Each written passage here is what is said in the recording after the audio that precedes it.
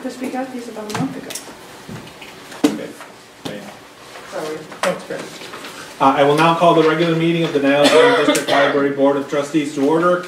It is 7 p.m. on Wednesday, December 18th, 2019. Diane, please take the roll. Karen Diamond, excuse my voice, gave previous notice she's running a little late. Carolyn? Here. Diane? Here. Betty? Here. Linda? Here. Tim? Here. And Sue will see the absent. She gave previous notice. Thank you. Let's please stand for the Pledge of Allegiance. I pledge allegiance to the flag of the United States of America and to the republic for which it stands, one nation, under God, indivisible, with liberty and justice for all. We have a special guest tonight. Joining us is Scott Euler from Klein, Thorpe, and Jenkins. Mr. Euler is an election specialist. Trustee Driblick requested that we put an item on the agenda, procedures regarding trustee term limits, petition for referendum. And since this is a legal matter, I invited Mr. Euler to attend to make sure we understand our role in handling the term limits referendum question. And I am also moving Carolyn's item up on the agenda so we can let Mr. Euler, we can limit Mr. Euler's time at our meeting. So Carolyn, this is your agenda item. What are you looking for the board to do on this? Actually, I wanted an explanation of what the library's role is when they receive petitions for referendum. I did FOIA the emails between Susan and the attorney, so I obtained quite a bit of information. But I just want to make sure I understand what Susan's role is as director when she receives petitions for referendum. Okay. In this case, this is a little bit out of the ordinary. Good evening, everybody. I'm Scott. Hi. Sorry. Okay.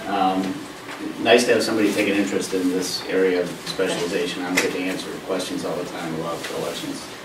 This is a somewhat unique election process where a group of citizens here in Niles, in the library district, have circulated a petition to place a question on the ballot about potential term limits for trustees running for office for this board.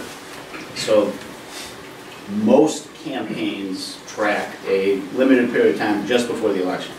Those usually, like you do, the candidates running for election to boards like the library board, village board, park board.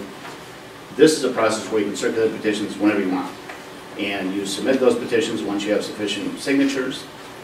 If you have a question that you can place on the ballot, the question is initiated under the Constitution, and you then submit it to the local election official in your library district, which you've done here. Since you can do that at any point in time, it's not necessarily as close in time to an election. So it has to be certified to the county clerk, the election department, 68 days before the election. So once the petitions are received, the only next step in the process, assuming no one challenges the petitions, is that there should be a certification 68 days before the upcoming election. I think the election that was set forth in the petition was November 2020. Right. So 68 days before that November election, the certification has to be shared with the county clerk's office. If it were certified before then, could be, doesn't have to be. The clerk at any point in time can still, the local election official can still address the petitions if for some reason somebody were, I'm not saying anybody's challenging the petitions, but if somebody did, the certification can always be changed by the local election official up to that 68 days. Okay. Now, I believe there's what we call apparent conformity, which represents certain details in the petition that need to follow a certain procedure. Otherwise, it won't be accepted. And I believe that's what Susan was trying to make sure she knew when to file it, and if the pages were correct, and I forgot what else. But there were a few things, and I think you called it apparent conformity, which is what she needed to know in order to process these petitions. So there's a limited role for the local election official in accepting candidate petitions or referendum petitions. As sort of the gatekeeper of the election process, the local election official is supposed to ensure that on the face of the petitions, they comply with the basic requirements of the election code. So here, basic requirements would be signatures. There is a threshold signature requirement here that has to be met. If you got 20 signatures, you didn't, but if you got 20 signatures from a group of residents submitting a petition, the local election official should not certify that question because it generally wouldn't satisfy the threshold number of signatures that you need. You check to make sure that the question is stated correctly. In this case, as far as I can tell, it looks like it's been stated correctly. That the signatures are from people that live in the library district in general. If you're checking, again, just on the face of the petition, whether or not it satisfies the very basic fundamental requirements of the election code. There are a lot of requirements, but some of them are fundamental and can be easily discerned by just examining the face of the sheets of the petition. Okay. So that's what apparent conformity means. The local election official is supposed to ensure that on the face of the petitions, they comply with the basic requirements of the code. And that was what Susan was doing. What I noticed, though, November 21st, there were some questions from Susan Lemke to you, and they appear to me to be more questions searching for objections, which I don't believe is really her role. I think if anyone was to challenge these petitions, it wouldn't be the director of the library. So I was concerned that that our director was using not only her time but our attorneys to answer questions that should have been provided by someone personally or privately, not the library. And that's really why I wanted to bring this up at our board meeting, because her questions certainly represent objections. There were 3 of them, and you answered them and clarified. But I'm also wondering why Susan would have even attempted to do that, and I hope our trustees who are affected by this petition would not have given her that direction. But again, as a trustee, and I am, I am duly elected by the residents, I need to make sure that we're not using your services for someone's personal gain, which is why I questioned those, her email as of November 21st, which did not appear to be questions that fell under apparent conformity. I don't remember the question specifically. I but have them, if it will help you. Sure, I will say this generally, that, and this isn't election season, but when we do hit election season, and when things heat up a bit locally between candidates or relative to referenda, that we get lots of calls in our office from local election officials in school districts, villages, cities, asking questions about where the boundaries are for the local election official to process petitions, to make sure that they're And I following the agree with you procedures. wholeheartedly. Right, so we get a lot of questions, and we may advise the local election official, look, this is something you need to look into, this is something you may not need to look into, but because it happens so periodically, every two years, it's infrequent, we get a lot of calls about how to process petitions correctly. Oh, I totally understand, but once again, I don't think her role is to try to locate objections in the petitions that were submitted. She was just to follow the apparent conformity. Carolyn, that is not my only role as the local elections official. I did need to find out whether, for example, the misstatement of the library's names was going to throw the petition out altogether. There are things in that question that are incorrect, but as I found out from Mr. Euler, they didn't rise to a level that I would not certify it. There were questions that I legitimately, as the local elections official, needed to get the answers to. Okay, when you say to throw it out, it would have been thrown out by whom, for what reason? Well, If it was an error? the other piece of the apparent conformity doctrine, I guess I didn't explain, if a local election official did determine that petitions were not in apparent conformity, then they would not certify them to the ballot. So if a candidate brought in petitions and didn't collect enough signatures, the candidate can tender those petitions to the local election official. The local election official examines the petitions. If they don't comply with the basic requirements, they don't certify them for the ballot. Okay, but would that apply to this question? One of my fellow library directors raises the question, I'm not sure a binding petition for term limits for library trustees in any district is actually legal if voted and passed. Is that something that she would need to be concerned about? Sure, that's a very good question, because almost all referenda have to be based on a statute. I think that's a very legitimate question. So then this is not considered an objection to a petition? If this referendum petition was required to be based on a statute, and it wasn't based on a statute, it would either become an advisory referendum, or it's possible that it's not authorized at all. If someone is seeking to place a binding referendum on the ballot, and it's not authorized by statute, which it has to be, there are no, local government bodies can't simply ask a binding question unless you're a home rule unit, place it on the ballot, and it has some binding legal effect. It has to be provided for by statute. Here, this petition, this particular referendum question, is being is authorized under a section in the Constitution for citizen-initiated petitions. And that's a very unique referendum petition for a local government to receive in the first place. I don't think it's unusual at all for a local election official to call on this then and say, what is this, and how is it authorized, and how does it come to be? So if this was an error, what would Susan need to do? If it wasn't... If for some reason... Right, if it wasn't authorized by statute, she wouldn't process it. She would not certify the questions for the ballot. She would not certify it, okay. With the county clerk. So then, so then that's not an objection to the petition, it's just Susan needs... It could be either. A citizen could also object to a petition on that basis if the local election official still processed the petition, still tried to certify them for the ballot.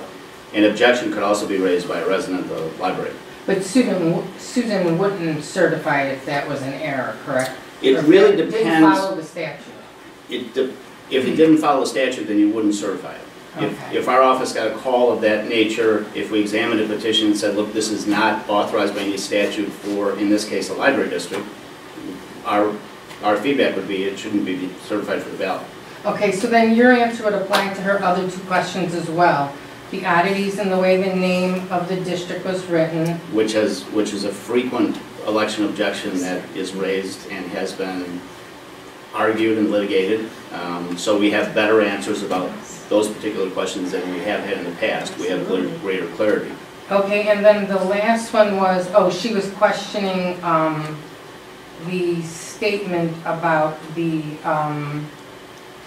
effective immediately. I think there was some confusion about someone was under the impression they were going to cut into a term, but not actually. And another good question, yeah. And nobody knows that better than your town that has had two term limit questions placed on the ballot, I think at the same time. Mm-hmm. So issues arose about which one would supersede the other, and I think the form of the questions, if I remember those, was clear.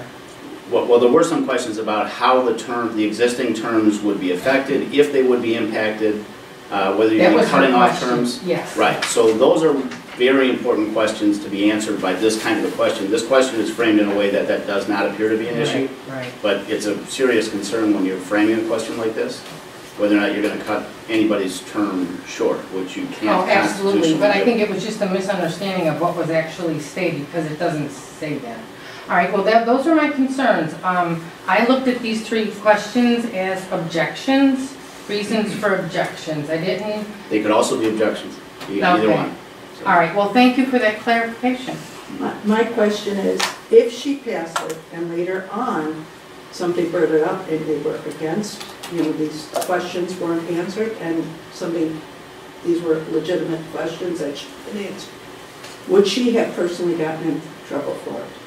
Well, that's a good question. The local election officials are considered to be, and they're called in the cases, gatekeepers of the election process.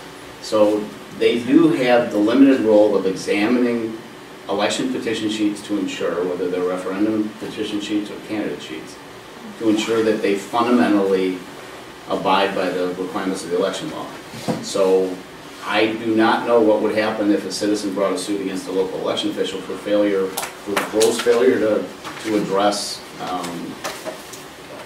petitions that were inadequate and were still certified for the ballot.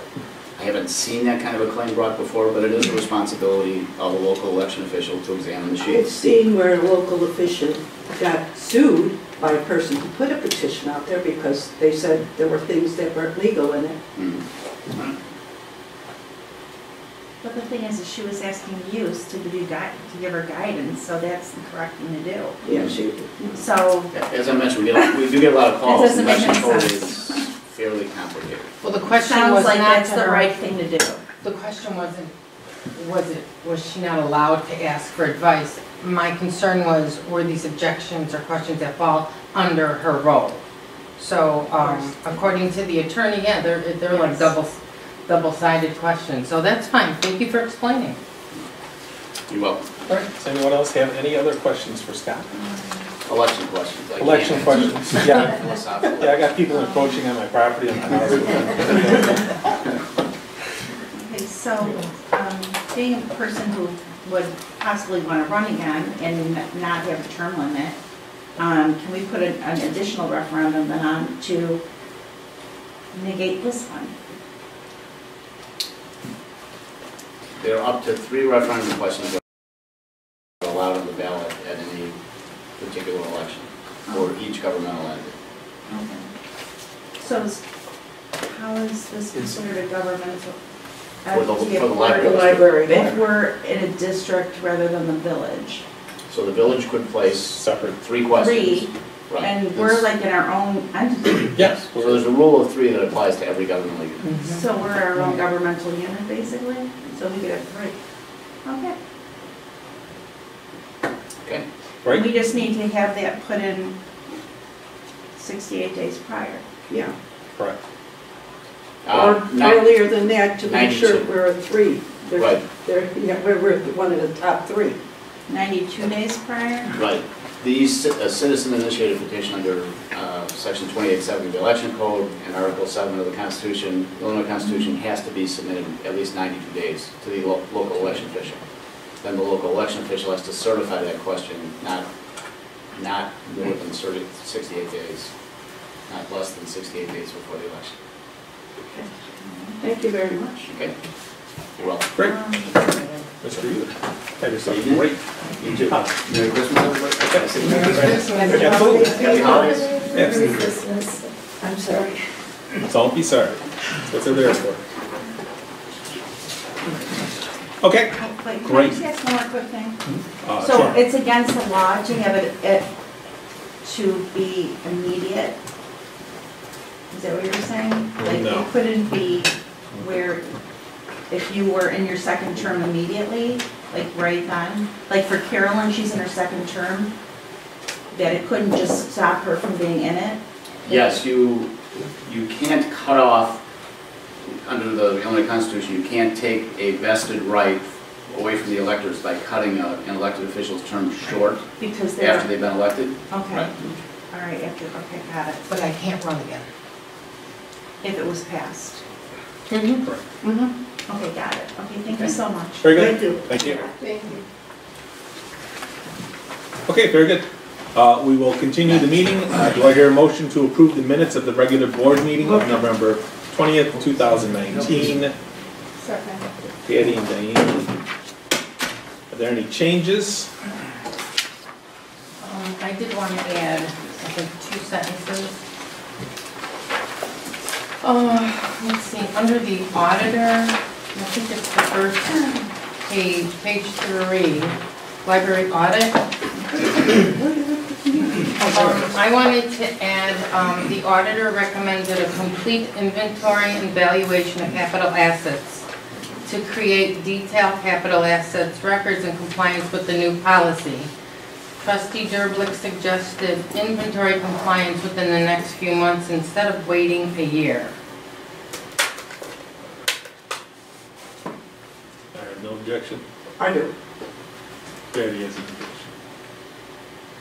And what would the objection be? The objection would be, it isn't anything in here that you saw that was misspelled or anything. Those are the ones I will look at. You didn't include my statements in minutes, according to the attorney. are supposed to be an accurate account of what was said. This has nothing to do with the paragraph that's in. I still don't approve it. But see, you can't personally disapprove. As a board, But but as a board, this isn't a personality conflict. I'm not We're saying it is, supposed but every meeting, you always have to add something. Because Nobody else does. We have things that are said that aren't put in there they're not, either. obviously, they're not important to you. But the fact of the matter is, I did say this, and it's not in the minutes, and I'm requesting it be in the minutes. But no one's quote is in here, Carolyn. Not That's not, anyone- I'm not interested any in one what you person. want. I don't I'm not care. interested I'm in still what you saying don't no, want. Then we have Carolyn. to put every single person's quote No, in you there. don't. You don't. Okay, then we don't have to This put was yours a in there point that either. was brought up that's not in the minutes, and it's important. If you want to play this game, go right ahead. Okay, I'm playing it. No. I realize it, but you know, elected officials should not be immature. Oh, talk about Okay, yourself. okay, hey. I did have another comment I wanted to add to Susan's, let's see, where is it? Yeah. I know, I'm sorry. Oh my, let's see, it's regarding, public comments. The man who talked about, Actually, Carolyn, can I interrupt you for 1 second? yeah, I need to have a rule, I need to have a discussion or a rule as to what our procedures are for allowing changes to the minutes. Because I think it's just a vote on the board, isn't it? Right? It's not a matter of person who made the motion, person seconded, agreeing to it. No, they do have to agree to We do it. have They to do agree have to to. the motion. Yes. We have to agree to the motion. They do have to agree. Yes. Well, Okay. yeah, I mean, because otherwise someone could make a different motion if they wanted. Okay, so the procedure is somebody makes a motion to make a change. Well, no, someone usually As makes a Carolyn motion made, to approve the minutes. Mhm. right, Someone makes a second to approve it, right. as is, that's what they're moving, Correct. as is. And only if they agree to the change can you proceed with their motion. Otherwise, if they say, no, I don't approve the change, then it stands. And people can either vote it up or down. So let's say, I don't know, who made the motion? I did. Yeah, So if Patty does not agree to the change, uh-huh. she says no. And then people can vote it up or down. Vote what up or down? So then it's approve it as or written, not. as written, as written. So she's made a motion to approve it as written, I presume. Mm-hmm. Correct. And she can accept a friendly an amendment to her Correct. motion, but if she Okay. doesn't accept it, she says no, it stands as is, Okay, and then people can either vote the motion up or down as she's made it.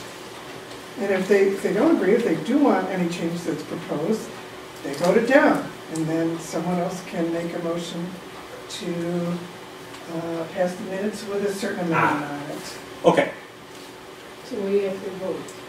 okay. So that, okay. This is very confusing. Sorry, but it's very confusing. So Patty made a motion to accept the minutes as written. Mm-hmm. Carolyn made a motion to amend the minutes. She did not make a motion. There's only one motion. Carolyn had a suggestion that we amend the minutes. So now we have to vote as whether or not to accept the minutes as written or not. Yeah, no, sometimes the move it and second will accept a friendly suggestion. Gotcha, okay. They'll say, oh, yes, you're right, it should be that. All right, But if they don't accept that suggestion. all right. And say, no, I want my motion to stand as is, and Ah. this we voted out as is. So they're not accepting the changes or not. They're accepting the change to the motion. Because they made a motion to Yeah. accept the minutes as Mm-hmm. written. Right. Okay. Be accepting the minutes Minutes as as amended. amended. Just like last time we had somebody said they saw errors in that. Okay. And sometimes the movement will say, And sometimes yes, you're right. yes. And sometimes not. All right, so it's up to Patty and Diane. Now, what if, and then Diane, if Patty says yes, but Diane says no, It doesn't, is that true? it doesn't fly unless there's Okay, so it has to be a both. new movement. In this particular case? No. All right. But you still need to get anybody else's potential corrections Correct. before you vote. All right, Maybe there'll be other suggestions that they will want to accept. all right, So all I right. had another suggestion, can I? Absolutely, now? yes, now that I understand. Okay, under public comments, I wanted to add, 4. Resident recommended $5 charge for yoga. Susan Lemke received a $4,000 grant for, I called it senior programs to cover this cost. I thought maybe we wanted to add that in there. I agree myself, but I would say that the library accepted or received a $4,000 grant rather than Susan. Yeah, Oh, because it was the library. Right. sure. And it wasn't just for yoga, I mean, it's No. 4,000. No, it was senior Senior, programs. right, senior program. I don't think my comments should be part of public Somewhere comments. else. Right, personally. But It's about what he said, not It's what about, I yeah, said. I agree too. Public comment should be what the resident said, you know, that he mentioned. Well, that is about- true, Carol. Okay, then we don't, I just wanted. Yeah, I hear you. That's fine then. Right. Makes sense, thank you. And Chris, it's in the director's report. Oh, It is in the was- director. Okay, I know I read Because I it remember somewhere. reading. Yeah, it's over there on the middle bullet point, Carolyn. Carolyn, Pardon me. it's on page 5. Yes, I did see Yeah, it there, okay. I just thought it would, Nah, but because I it's get supposed to it, be. that was that person's comments. All right, thank you though. All right, okay, can we have a vote? This is approved, the minutes as written. Okay, Karen, Yes. Carolyn, No. Diane, Yes, Patty, yes. Linda, yes, Jean. Yes. All right, very good. Has anyone registered for public comments? Oh, sorry.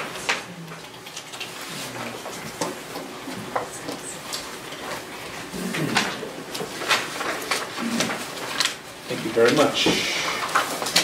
All right, I remind our visitors that this is an opportunity for public comment. This is not a question and answer session or an open debate. If anyone has any specific questions, please contact our executive director during normal library hours, and she will coordinate providing the answers to you. And also, we have a 5-minute limit per person and a 30-minute overall limit on public comments. And our first speaker is Steve Doherty. You want this one? Yeah, that was new. You started on that, What? which is just read. You're already asking a question. I already said, not a question and answer session, and you're already asking a question.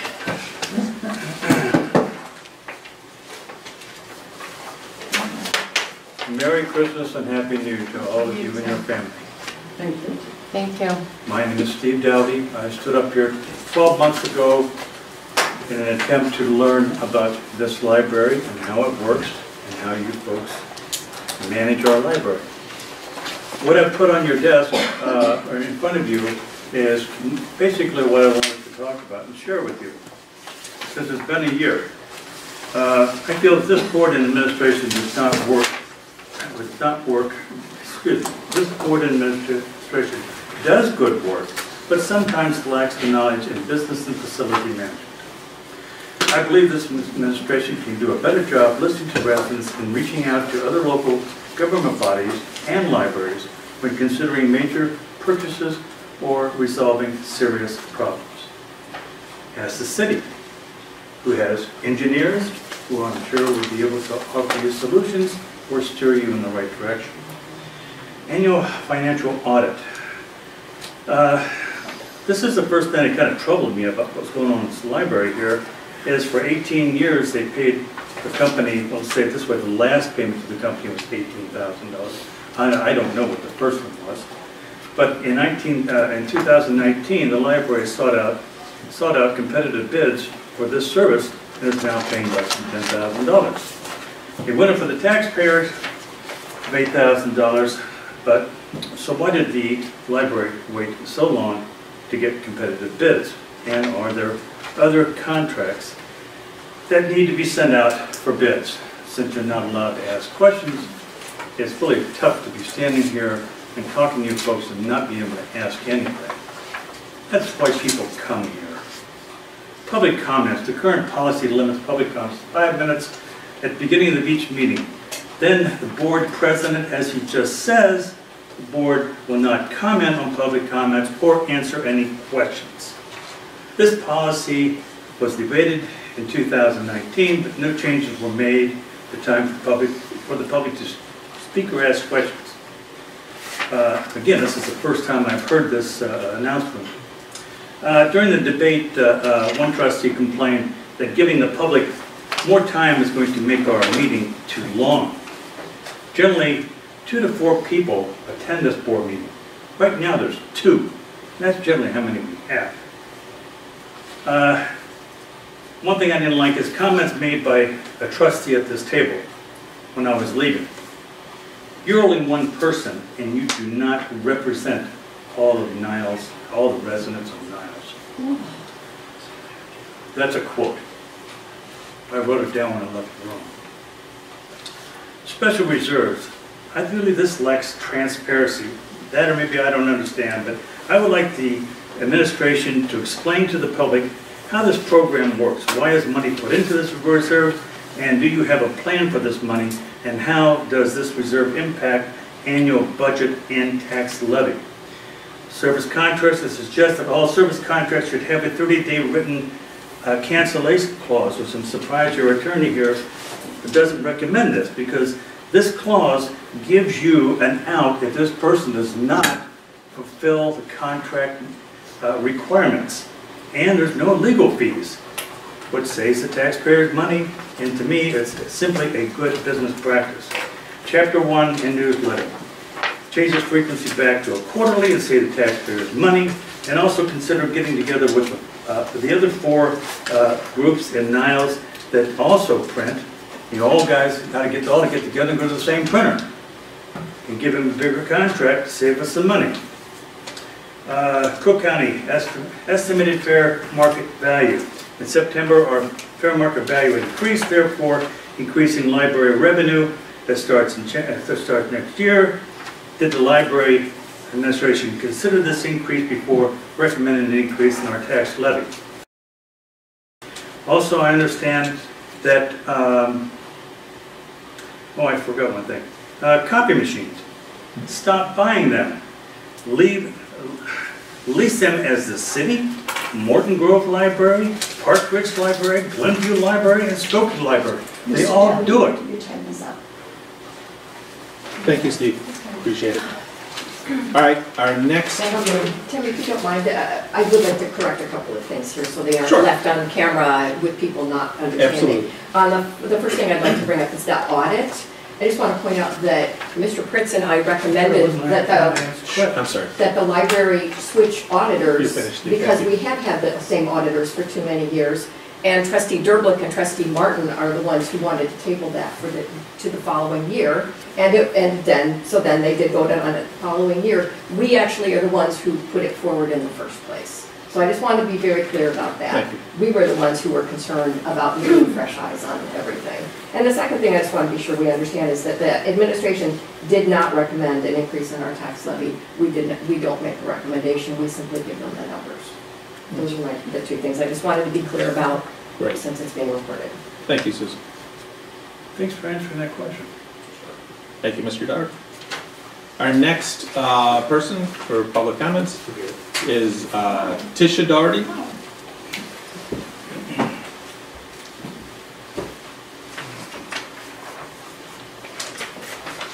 Continuing on, Village distributes $3.4 million from expired TIF.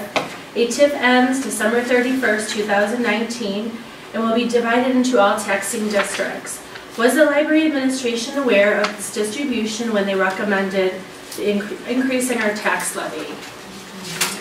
Page 2. Recommendation and comments to the Niles Library Board. 1. Roof replacement. This board approved the money to replacing the east and west roofs, one deemed in fair condition, the other in good, which cost over $1 million. Taxpayers expect next year's budget to decrease and even a lower tax levy. 2, public comment policy. Review this policy to allow 5 minutes for the public to speak and ask administration questions and allow 3 minutes for the public to comment on agenda items before the board votes.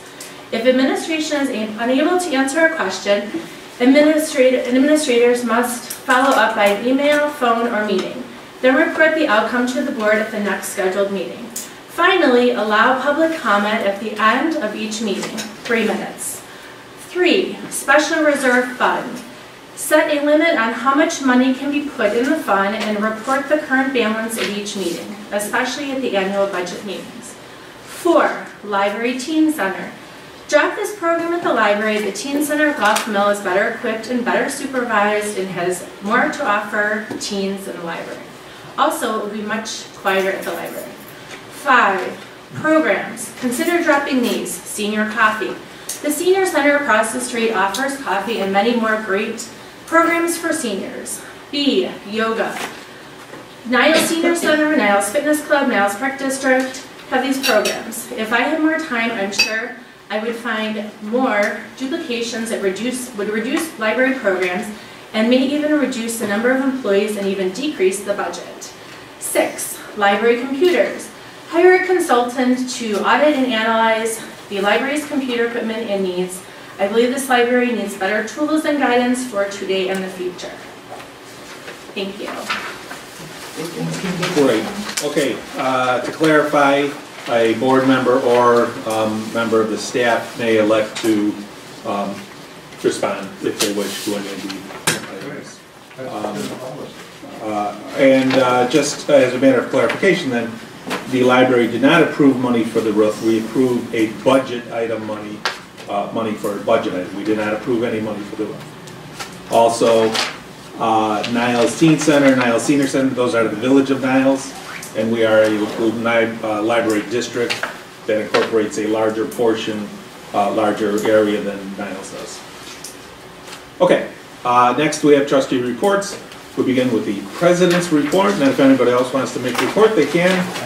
Don't have much this month.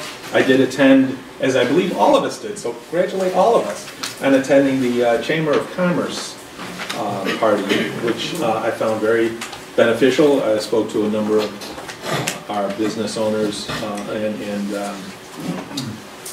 a couple of lawyers, a couple of different people about programs that they enjoy providing at the anybody else have anything to say about their trustee? Karen? Yeah, I attended there too. I think it's interesting. The whole strip mall was owned by a couple of people from Niles. Woman who owns the salon, her brother actually owns the other property. So it was a new location. It was interesting. I also just on a personal note, want to say my husband received a letter in the mail from the Niles-Maine Library District saying, "We found your library card at the district," along with his card in the envelope. So thank you for that public service for forgetful patrons. I don't know who does that, but it was nice to go. Anybody else have any, Patty? Right before Thanksgiving, they had things for kids that were out of school. So on Tuesday, my grandson was here for the 3D printing of a snowflake, a cookie cutter. Turned out really nice. He was really happy with that. And then following day, I took both of them. They had Pets, what is it, Pet Story 2? Or something. Toy Story. Was it that? Pet something, whatever. Anyway, it was cute. It was nice. And then I personally have gone to Knitwits, which is the Knitting and Crocheting Club. And it was very interesting because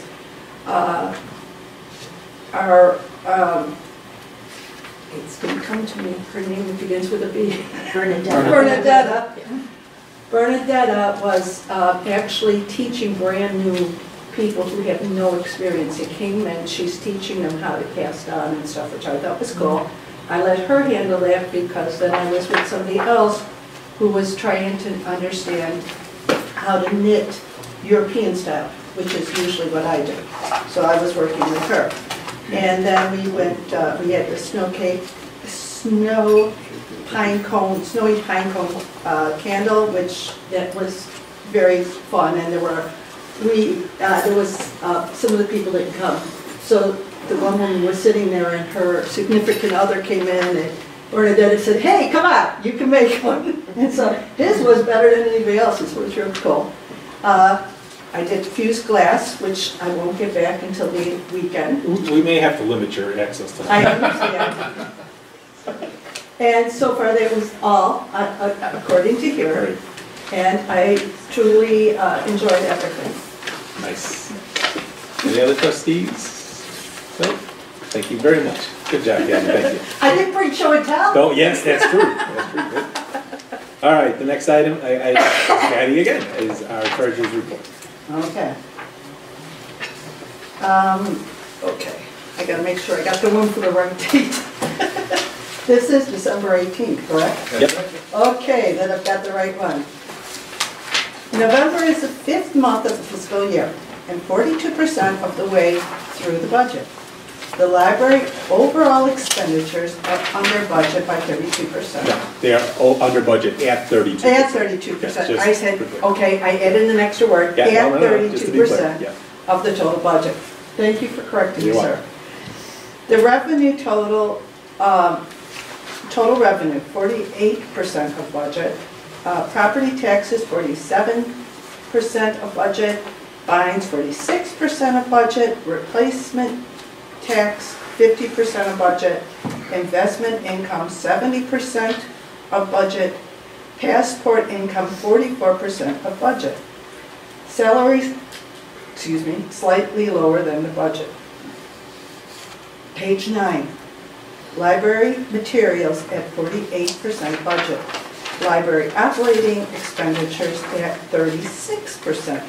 The overall category is just a little under budget. Page 11, general administration at 30%. The overall category is just a little under budget. Page 12, employees fringe benefit, under budget at 38%. Utilities, a little under budget at 41%. Capital expenditures, under budget at 2%. Page 13, building, equipment, maintenance, under budget at 33%. Great. Very good, Patty. Any comments on the treasurer's report? Yes, Greg? No, I just a question for Greg regarding the email that we got regarding your submission to the Cook County Treasurer's Office. Okay. Can you tell us just why you have to do that and what that information? Which submission? This is an email that regarding the DDO. I'm not really sure what that stands for. Oh, okay. So every year we make a submission to, it's actually to the state of Illinois, and the Cook County Treasurer's Office, I guess, picks it up from them regarding the amount of debt and total liabilities that's on our balance sheet. And the reason that we do that is because the county puts that information onto your tax bills. So when you get your tax bill for the second installment, Right. all of the debt, including the pension debt, is all listed on the tax bill. Okay. All Okay. right. And that's done by organization, so you can discern us from Cook County, from the village, from the park district, etc. I was just wondering why they sent it to us. Did they just send it to all board members of the? Oh, okay. I didn't know. I didn't know that they were sending that. Yeah, I got that too. Okay. In fact, I got it twice. It's probably to I keep did you too. in I line. got it twice also. It's probably to keep you in line. I think it is. All right. So that's you submit it to the state, they submit it to the treasurer, and then the treasurer apparently sends it out to us. Yeah. Let you know. All Let right. you know. Okay, thank you. Yeah, no, very good. All right, I will now entertain a motion to approve the payment of bills for operating expenses of $230,277.79. Payroll expenses of $291,093.36. special reserve expenses of $29,224.97 for a total monthly expense of $550,596.12. Do I hear a motion, Karen? Motion, yes. Thank you. Second. All right. So who made the motion? I did. Karen did. All right, any discussion on our payment of bills? Any discussion, Karen? No. Ed? No. Diane? No. Linda? Carolyn? Yes, I had a couple. I noticed we have a check for CDW. Page 14, are you, maybe? 19 in the explanation. It says special reserve equipment. I was wondering what that was for. For 4504, Rich? do you- UPS is the board approved, Oh, okay. using The, 20% and 80% federal government. Right, the uninterrupted power supplies for the server project. Oh, okay, all right, thank you. And then I had another question about,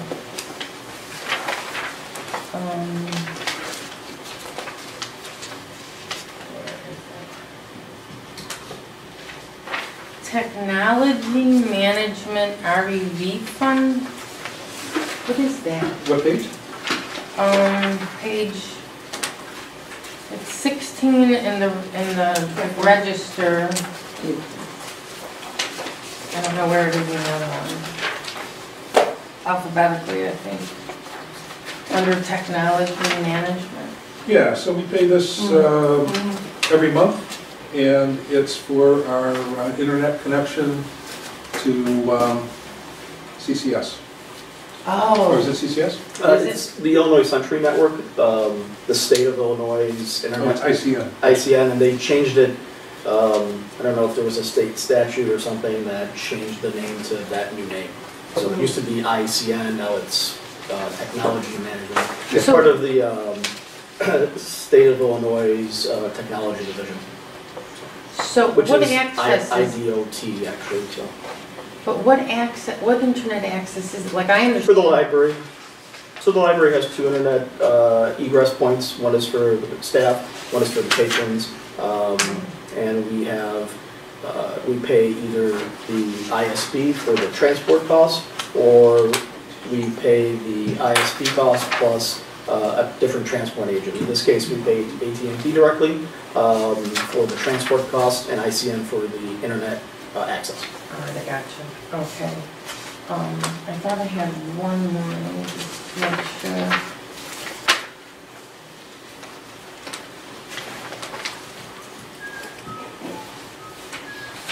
Okay, I have a question about Library Furniture International.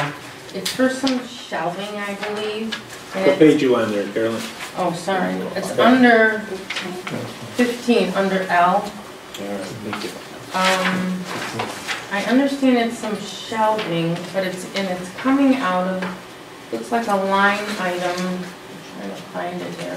It's like furniture and fixtures. So my question is, we have a budget line item for furniture and fixtures, and then we have items in our special reserves for furniture items as well. Is that how we do that? I'm sorry, repeat the question? I don't This think that's right. particular check is for shelving, and I believe it's from a budget line item called furniture and fixtures. So what I'm trying to decipher is, I thought our special reserve fund is where monies are deposited for furniture purchases. Like when there was, remember the administration had a list of items they were going to purchase, like some of it I think is furniture. So would that be coming out of special reserves, or would it be coming out of this budget line item? This particular budget item, we try to reserve the special reserve for, larger, more significant furniture purchases. So for example, when we did the 2013 renovation and we replaced nearly all the furniture in the library, is, multiple hundreds of thousands, I believe. We charge that to the special reserve. But smaller, less significant purchases we'll take out of furniture. Okay, so this wouldn't have been one of the items listed under administration for I don't special? think, no, I don't think so. Because that would be coming out of special reserve. That's Yeah. why it was there. Okay, well, thank you. That was my last question. Do you have a general rule of thumb of what level you would charge the special reserves? 20 grand, 50 grand, or what? I don't know. I think generally if the board's approving it, it should probably come out of special reserve. So that it lowers the threshold from 20 years, you suggested, to like 5 or something like that. All right, well, very good. Diane, could you take the roll, please? Karen, Yes. Carolyn, No. Diane, Yes. Patty, yes, and John. Yes. Next item on the agenda is Director's Report. Susan. Yeah, I don't really have anything to highlight this month except for, trying to keep this meeting a little on the shorter side for December. I did just want to be sure everybody saw the part about the Niles Citizen Survey. I don't know if you went and looked at it yourself. Yeah, that was. But I was very excited to see that we ranked right behind the fire department and the EMTs. Right. Above the police, above the garbage. Yes. And I like our. Well, it's always nice to be above the garbage. Yes, it is. But yeah, I think at 94%, that was a really excellent number. And it was on aspects of government, so you guys, hats off to you. Other than that, I think I put everything else in the report. We have a lot more of a substantial agenda for the January meeting. I'll be doing a lot more too for that month. I wanted to keep this one kind of light. On the statistics, I just wanted to point out to you that on the second page of statistics, page 44, if you look at the program's year-to-date figure, it's got the 2 lines. The green line is attendance at programs, and the blue line is number of programs. I just wanted to highlight the fact that our attendance at programs is going up, while our number of programs is going down. So I was happy about that as well. And that's even without doing Makerfest this year, so. Well, any theories as to why that is? I think it's partly just that when Mr. O'Shea was here, he did a lot of small author programs that maybe didn't get quite as big numbers, but I think they also were just, you get better and better at targeting what people want, and I think the staff is just doing a really excellent job. We did last year appoint Cecilia Signer as program coordinator for adult services. I think she's doing a fantastic job of coming up with things that are really interesting to people, like the Downton Abbey set of programs. Things like that. Yeah, she's just attracting bigger audiences, so we're liking with that. I have a question for you. Yes, sir. On page 31, could you talk a little about what Age Options is? Age Options is an agency that the federal government funnels federal funding for, they don't like to be called seniors anymore, they're called older people. Like, is that right? That doesn't sound right either, though. I think teasers. I think that's right. Yes.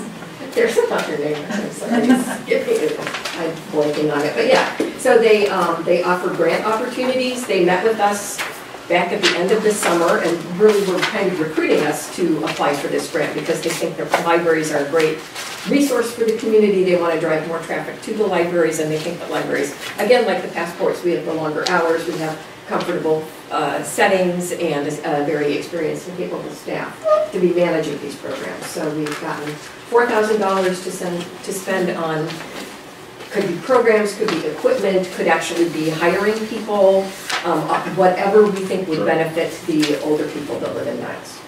That's cool. Or live in the district, I should say. Yeah, so we'll be doing some things off-site, some things on-site, and they hit the ground running with it. They have more ideas than they can use probably. Great. Yeah.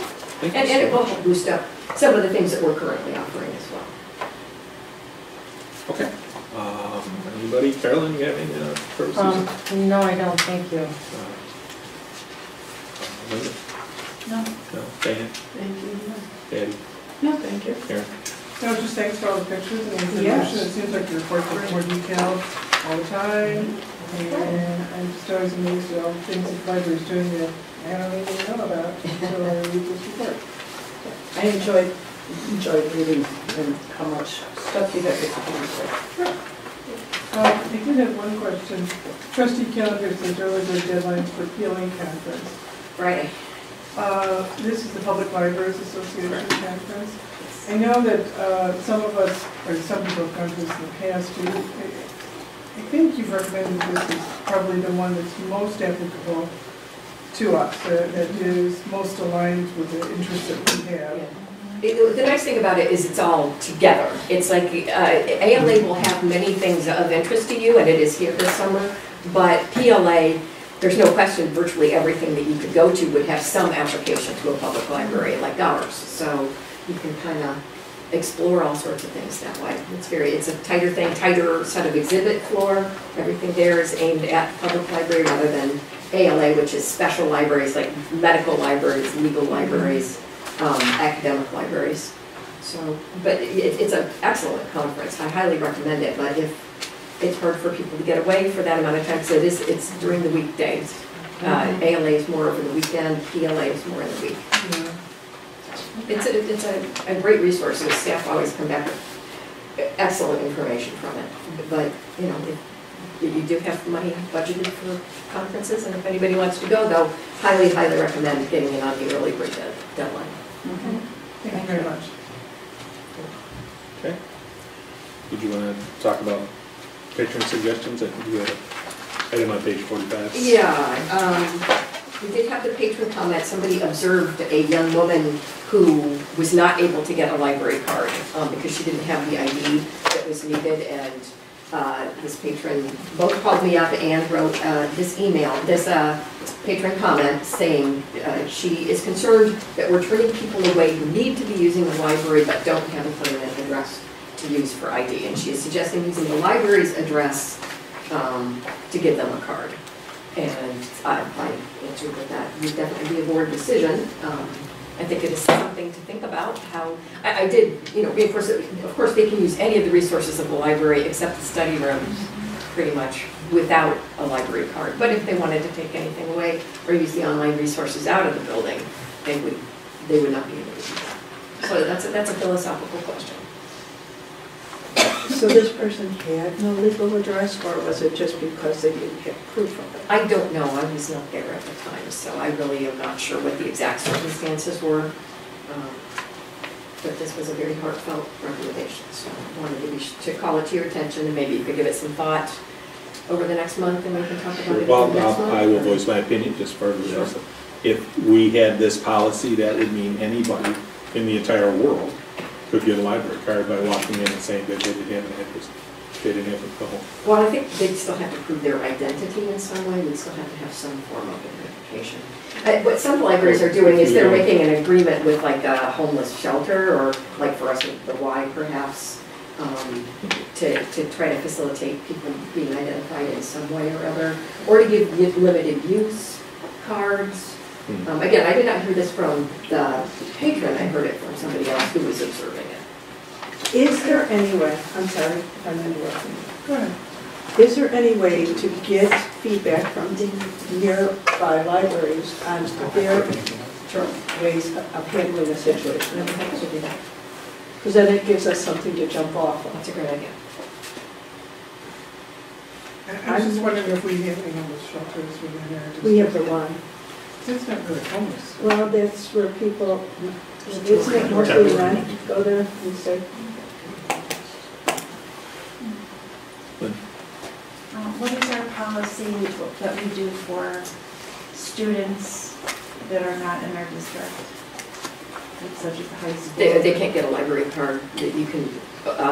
We are working with the schools to get all the students that are in the district library cards, but students that are not in the district can't have our library card. They have to get their library card from their home library. But then we do allow them to use some of the more restricted things, because if we've like been at your high school saying, come use the creative studio, but not you guys over there, we feel like that would be unfair. And same with, you know, when we were going to Emerson and offering programs. So we do stretch that for them. They can use their other library cards. To me, it all kind of sounds the same. So I think what we do for one group, it has to be very consistent, because otherwise we're really opening the doors for, I guess we just have to think of everyone and how this umbrella really works. Because just like you were saying, once you open, then you have to really set the limited cards for every, Yeah, if we had a to make limited it card, equitable. yeah. So whatever the policy is, it has to be equitable for everyone, not just equal, but equitable. Yeah. So, But yeah. like for. We didn't really have to think this through to make sure it Yes. works. It's a serious question. And like for students, I thought, like if they live in an area, an unincorporated, for example, someplace that doesn't fall under a library, say like Rosemont with displays, they could pay, but they pay an extremely high fee, like several hundred, but then they have to use the library like a resident. Well, the thing is that it's, just to bring up, piggyback on that, the displays public library will not do it because the residents, they can't burden their residents to pay for anyone who's not within the district. They Well, won't. they're not a district at all, they're municipal, so it's whatever the So city. whatever they're, right, Yeah, whoever made that decision. right. They won't do it. So I mean, it's because it's against their resident policy. Yeah. So, I don't know. yeah, so I'm just saying, you're burdening your residents' tax monies. Yeah. And saying that they need to pay for, so really, it's tough. This is an Decision. extremely It's a tough decision. It is. You really have to think of the residents. I can think of a lot of negatives. I can think of some positives, but I can think of most of the negatives pertaining to it. So that's why if we can get more information of what other areas are doing and how it's working for them, it might give us something to jump off of. I'm gonna have to research that. Yeah, it's really not as much like, okay, the positive and negatives, it's just, I don't even know how to put it, it's just, Well, it opens up the door for. you want it Yeah. fair and Consistent. thoughtful for everyone on both sides. Tough. All right, so if we get some more information. Sure, okay. I can have to do that. Great. Thank you. All right, tonight we have a secretary's report. Diane, would you like to read that into the record? A certified copy of the ordinance 19-04, an ordinance levying and assessing taxes of the Niles-Maine District Library, Cook County, Illinois, for the fiscal year beginning July 1, 2019, and ending June 30th, 2020, along with a certified truth and taxation certificate of compliance, was filed with the Cook County Clerk on November 21, 2019. The ordinance is available for public inspection. Thank you very much. All right, now I need a motion to approve the expenditure of $28,960.84 from the Special Reserve Fund for 2 new digital multi-function copiers from Konica, Minolta Business Solutions, U.S.A. Karen, do I have a second? I No, guess second, anybody? because this is just to bring it up for us to discuss anyway, right? To approve the expenditure. Yeah, but And when then we we'll discuss motion it, that we right, discuss it. Okay, I second it. All right. The memo for this begins on page 47. Susan, can you sum up this request for us? And I will, before you even speak, point out that second paragraph from the end, that the leasing option was considered in this proposal. Yeah, I mean, we have 2 copiers there under they're copier printers, so, you know, your board packet was printed on one of them. They are under continuous and very hard use. I think people try not to use them extravagantly, but for example, a school liaison going out into a school very often has written materials that they're handing out at the school, and they're printing it up on the printer. And these copiers are, I believe, 8 years old, is that correct, Rich? So they have burned through their usable life to a very large extent, and it's beginning to eat up a lot of staff time. One of them is often out of commission, so it's time to do this. And as we said, they did research leasing rather than purchasing and leasing, and purchasing is actually a better deal for us.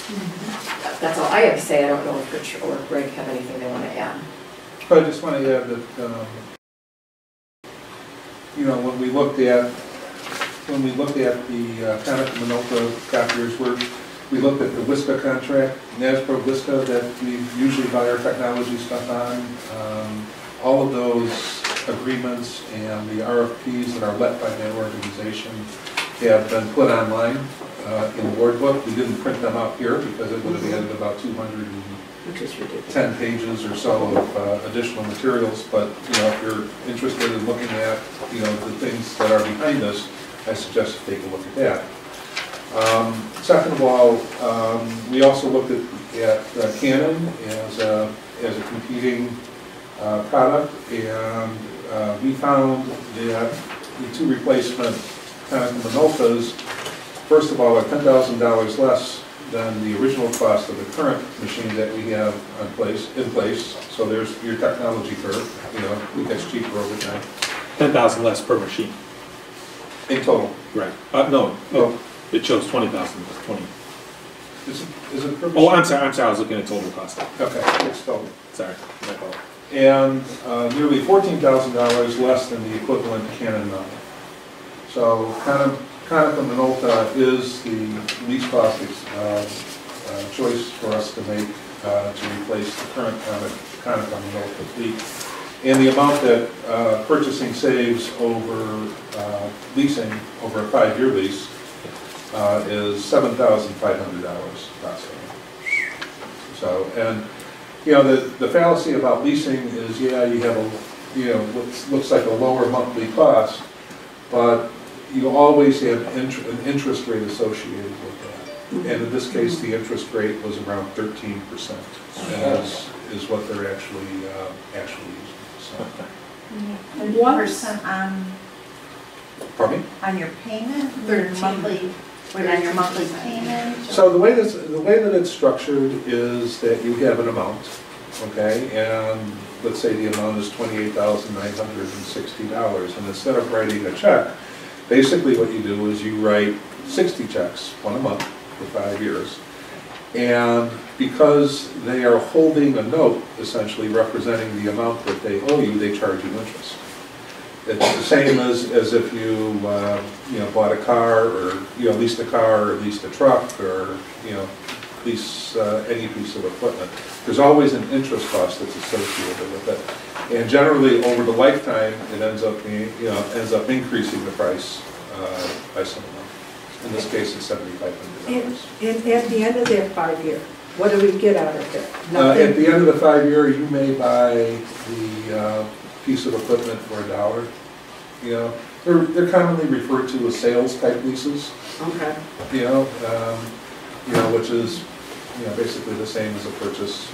And the other question is, if we buy them straight out and you keep them for another 6, 7, however long, did you say, I thought I remembered you said before there's a company that buys the old equipment somehow, or you? Well, in this case, in the last paragraph, we highlight the fact that we will be receiving a $750 credit for each machine from Konica Minolta. Okay. So that's a little bit more. So $1,500 total. But they're used up. Yeah, that's what I'm saying, but you're they're going to have to getting go something through a significant amount of refurbishment in order to sell them as used with any level of dependability, because right now they aren't dependable. Okay. Thank you. And like, how long is our warranty on them? So as we use them, we continually have warranty for supplies, toner, Right, everything we just except, added that one warranty. including staples, except for paper, so. All right, so I mean, just to kind of, because I mean, this is one of the lines that the Dohertys get on their questions. Okay, just so that, I understand that maybe they can too. So let's say, okay, so the amount is, what was it in full, 28,000, okay, so let's say 20,000. So for leasing, did you figure that like the 28,000 with the leasing would be like in 5 years, but we get to use it for 8 years? So like we're like gaining 3 years, like that's how it was figured to like purchase rather than lease? No, what happens, so every time we print something, you know, we have what's called a click on the counter. Right. And each click results in a charge to us. Part of that is toner, part of that is warranty services, and things of that nature. So what Rich was saying, as long as we have that service agreement in place, they'll come out and service it under that agreement. The problem that we're finding right now is that they're down so often that we have, we're losing staff productivity, as Susan was saying. No, I understand that. So, it's down, you have to find an alternative source to print, go to another machine, send the job there. If you're sending it from up here, it might be confidential, to some, to some degree or something like that. So, I mean, it creates a lot of gymnastics. One of the librarians threatened to break into the defibrillator and give it a jolt to try to resurrect it. So, there's a little bit of frustration that's running high on the staff at this point. All right, I don't know if that answered my question. Ask it again, I'll try. Okay, sorry. My question was, okay, so if you leased it. Yes. And the lease was, say, $1,000 a month. Okay. Then it would be 28 months in order to pay. Linda, if you take a look at the second page, the lease option Maybe that's specifies exactly what your question is asking. Okay, thank you. It's $36,486. What page is it on? 48. Turn it over. Backside. Okay, great, that's what I'm looking for. So Maybe that cost there, that page. Hold Hold on a second, let me just get to it. Sure. Because I think that will clarify. Yeah, I think that is what you need. Sure. Thank you. So under the lease option, Konica Minolta, the last column, $36,486 would be the cost that we would incur after 5 years. After 5 years, our cost for buying them is still $28,960. Okay, that's exactly what I was asking. Right. So if we use them for 5 years, it's still, we are going to use them for more than 5 years. We're benefiting. So at 5 years, we're already benefiting at $7,000. Additionally, we'll benefit $1 because to buy it out would be $1. So overall, it's going to cost us less to buy it. We're taking it out of a fund that has that money specifically for technology of major. So we're really saving about $8,000 by purchasing, because most likely we might get the same amount of time, 8 years maybe.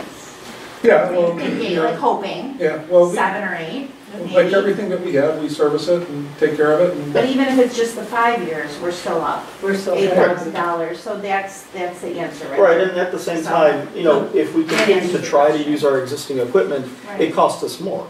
Because not only as Greg alluded, the staff wanting to maybe resurrect it during times that it's down, but the click cost is higher on older equipment. If you take a look at the click cost of our existing equipment, it's 5 cents for a color print and 7,300s for black and white, or 73,000s. With a new one, it goes down and down to 4 cents.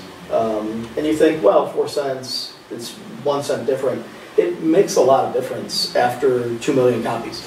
If you add that a lot. And so refurbishing it now makes more sense than trying to get one more extra year out of it. So we try like copiers, we look anytime, between the 6 and 7 year period of time. So this is our upgrade of copiers over the last 25, 30 years. And Konica Minolta has these copiers prior to this were Canons, so those last about 8 years. These are 7 plus, it's going to be 8 years by the time we replace them, and then we hope to have another 8 years on the replacements. Plus the fact that the staff are familiar with these models, the interface hasn't changed, so it's going to be less training. Yeah, it's just interesting that, because I mean, it's I mean, I haven't done the research myself, but if they said that the other villages and everything are using leasing, it's very interesting that really it's advantageous to us to purchase, Sure. to being I will make this money comment. savvy. If we were printing, say, 10 million copies over a, say, 2-3 year period, then leasing would be more advantageous. Just like if you have a car and say you're a service provider for something and you're driving around and you're putting 20,000 miles on that car every year, as opposed to maybe 5 that you might be if you're just driving to work. Leasing is a better option in that case because that premium you're paying for fronting of money also has the ability to get you a refresh car after a while, right? Because you're going to have a lot of service. So perhaps in that scenario, but in our scenario, we print a lot on them, but we don't print to that volume that would require us to look at that leasing as maybe being more beneficial. Because those individuals, organizations are replacing their copiers. So like maybe what maybe wasn't alluded to was what's the frequency of the replacement of the equipment? Is it every 7-8 years or is it every 3 to 4 years? Right. And that's what That is a actually driving factor. makes very much sense. I mean, working at a school makes a lot of sense because there's every 2 years we Right. might switch So them because of the for the most- frequency. For the most And that part, makes sense to me. all our equipment that we try to purchase here, we try to extend the life as long as possible. So usually 5 years plus on it and stuff. So Yeah. that's why you'll see like the phone system coming up to 7+ years. You know, a lot of things we try to push on this. Even computers, we'll try to get, like for computers, we'll try to extend the warranty on them. Our server, the Next Motion, we extended those for 3 years from the 5-year original. But then you hit certain limits. The software is no longer compatible. The hardware is no longer going to be supported. It's end of life, and then you have to then reevaluate and go and purchase or lease or something. Well, thank you for your research. Absolutely. Thank you. Thank I you. appreciate it, and thank you for the explanation for Sure. the non-tech savvy person over here. I appreciate it. No, I think we all appreciate the explanation. Yeah, thank you. It's- The comparison is It really does very help. understandable. Thank you. Anybody else? I have a Carolyn? couple. Sure. Regarding the purchase option, I believe the agenda mentions the $28,960.84.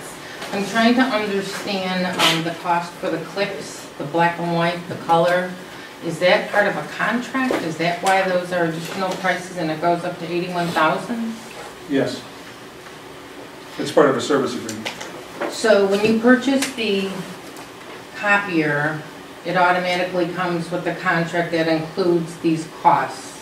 Is that Well, what you're saying? You don't have to accept it, but then you're buying toner on your own, and it's a lot messier. You probably end up with as much cost, if not more, if you're buying it piecemeal. This way, the service contract is embedded in the click rate, and all you do is pick up the phone and call them, and they show up and they fix the problem. Right, And you have to get that regardless of leasing or buying. Oh, the service contract? Yeah, if you don't go. Well, you have to have something in place. Right, if you don't Yeah. do that, then you're not going to be able to use the machine, so. Okay, and the service contract that you've outlined here includes toner and then what, the charge for color and black copies, is that it? So the charge, if you make a color print or a black and white print, includes the following. Includes the consumables of the machine, which include multiple toner cartridges, multiple developer cartridges, fusers, any part in the machine, the So cost those are of, covered based on your copies or the? based on the usage of the machine. So if you make one print and it's a black and white and you're charged less than a cent and something happens with the machine and we call them out and it costs $300-400, it's covered. If we've made $1,000 worth of prints, black and white prints, and something happens, we're covered. We're covered as long as we continue using the machine. Okay, so the charges for the color or black and white copies includes whatever toner and other, Toner, staple, Okay. Basically, consumables, everything but parts. paper. okay, and your service contract includes servicing the machine as well? Again, yes, everything is covered under the click charges. Yeah, service and consumables. Okay, and as long as you have the equipment, you have a service contract for service? Yes, And is that what you have on your current 2 copiers that we're replacing? yes. So I'm trying to understand, if we have a service contract on them, why are they in a state where they're having so many problems? So similar to a vehicle that is aged, you might have an extended warranty on it, but it's breaking because there's many parts. It's a complicated piece of technology or But equipment. they're 8 years old, right? Is that what They you are, said? yes. Okay. And then my other question is, I don't see, well, then back to the cost of this. So actually, the cost of these 2 copiers is $81,000, not $28,000, because we do have to get the contract, right? Yeah, it's total cost of ownership over a period of projected 8 years. And again, it's projected based on our current usage of the existing equipment. Okay, so then my other question is, did you obtain quotes from any other company since? So this is all pre-bid. Instead of trying to go out and have solicitation with bids, we have in the last 20 years used national public contracts. Specifically, in this case, it's the NAPSCO, so it's the North American State Procurement Officers organization. And so it's a collection of all the state procurement officers of the United States of America. And they go out and have a lead agency that goes out to bid. And they get much better pricing. If you take a look, I'm not sure if it indicates So in this here. national organization went out and picked up bids for you for our library here in Illinois?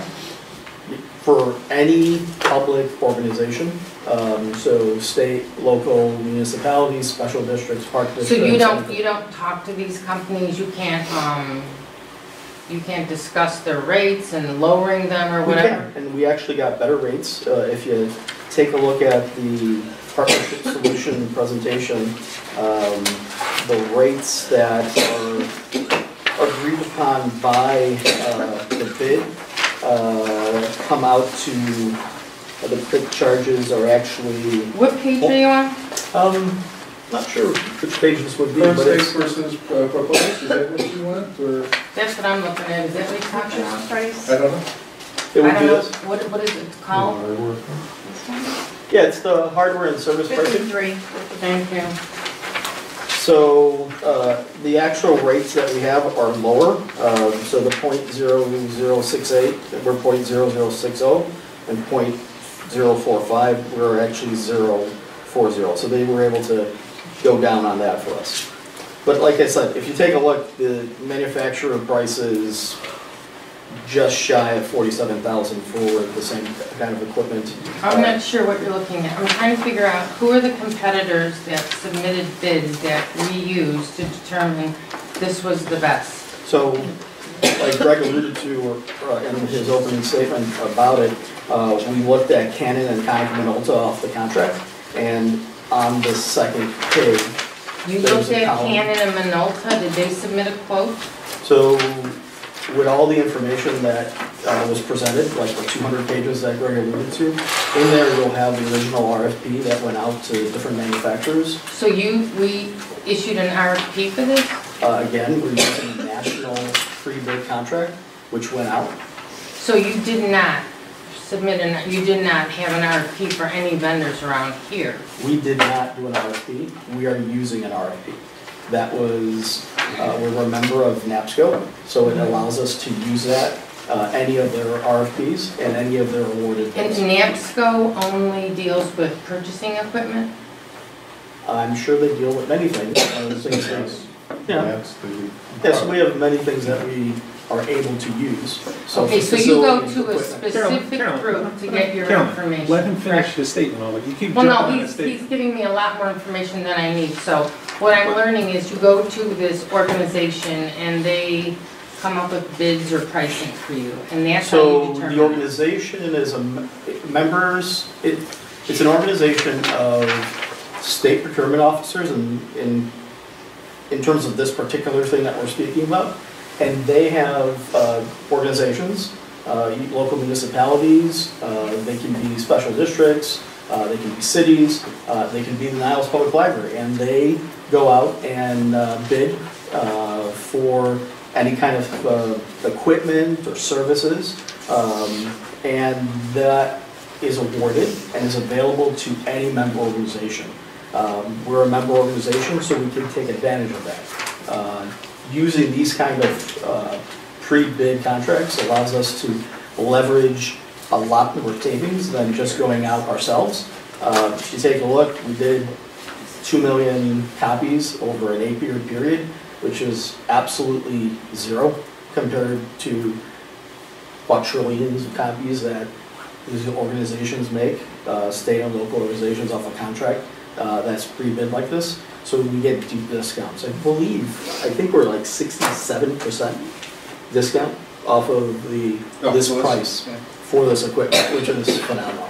So you believe that these are the best prices you Yes, can get? we wouldn't have presented it otherwise. Because you have small quantities in comparison to other companies. Is that what you think? Is that what you're saying? In part, yes. Well, the idea is that you aggregate all of these together, so it's like dealing with a mega organization that... I understand that, but I'm concerned that by not really trying to engage with companies around here who would be dying for our business, I'm not so sure that I'm not sending sure it what to... that means, because I'm not aware of Sending any it to local copier NASPO. companies, like manufacturers. Sending your bid through NASPO and letting them do everything, it's almost like we're not, I don't know that we're allowing the library to connect with other businesses that may be willing to do even more for you. But let me just move on. So according to Well, actually, this, I'm sorry, Carolyn, no, we should address that. I don't know if there are any local copier providing businesses. well, I know for a fact that there are corporations that would never purchase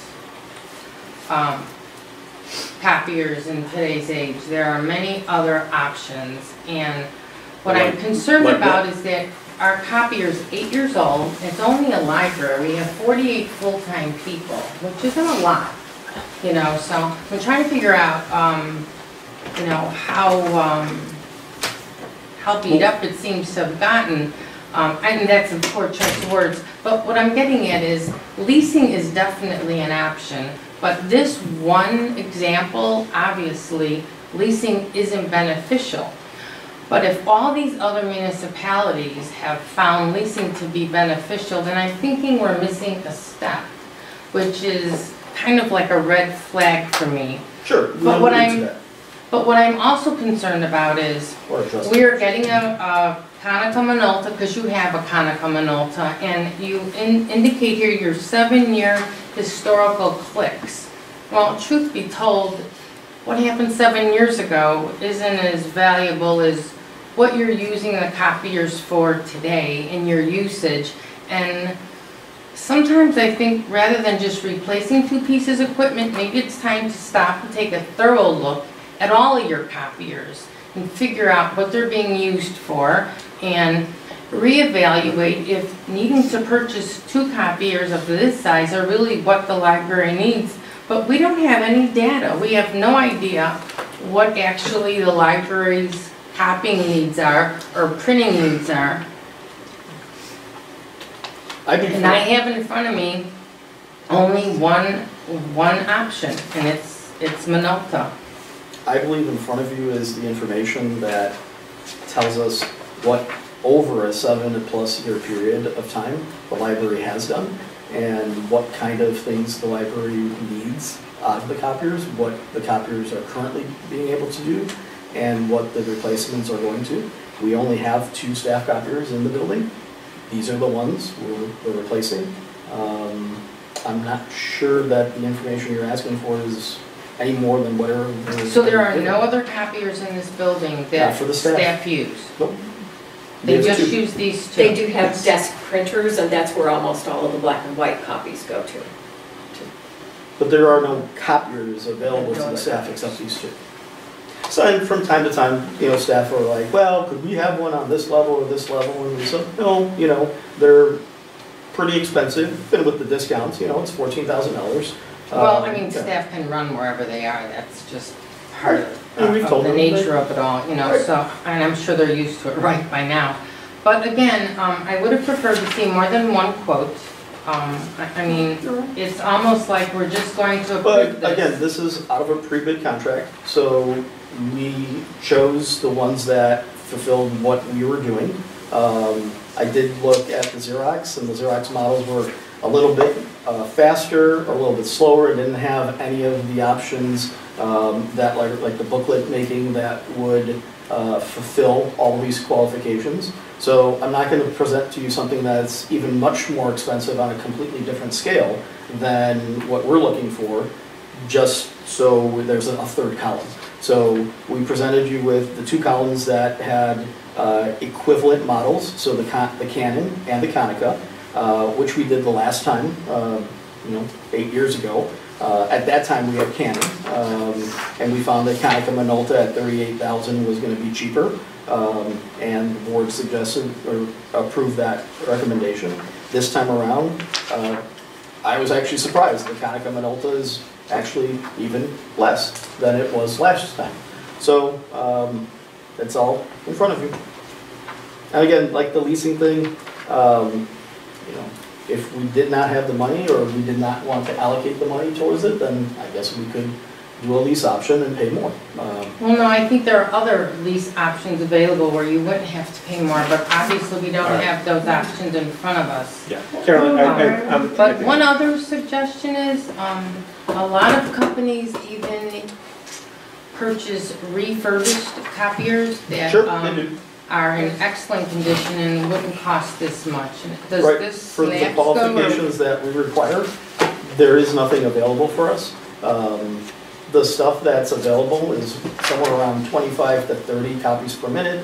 Does not have the booklet making, the finishing options that the library uses. And is that because you went through this NAPSCO and they don't? So NAPSCO does not work with refurbished. They work with manufacturers, so it doesn't go out to perhaps a small business or that might be local somewhere and they're reselling copiers. They go directly to the manufacturer.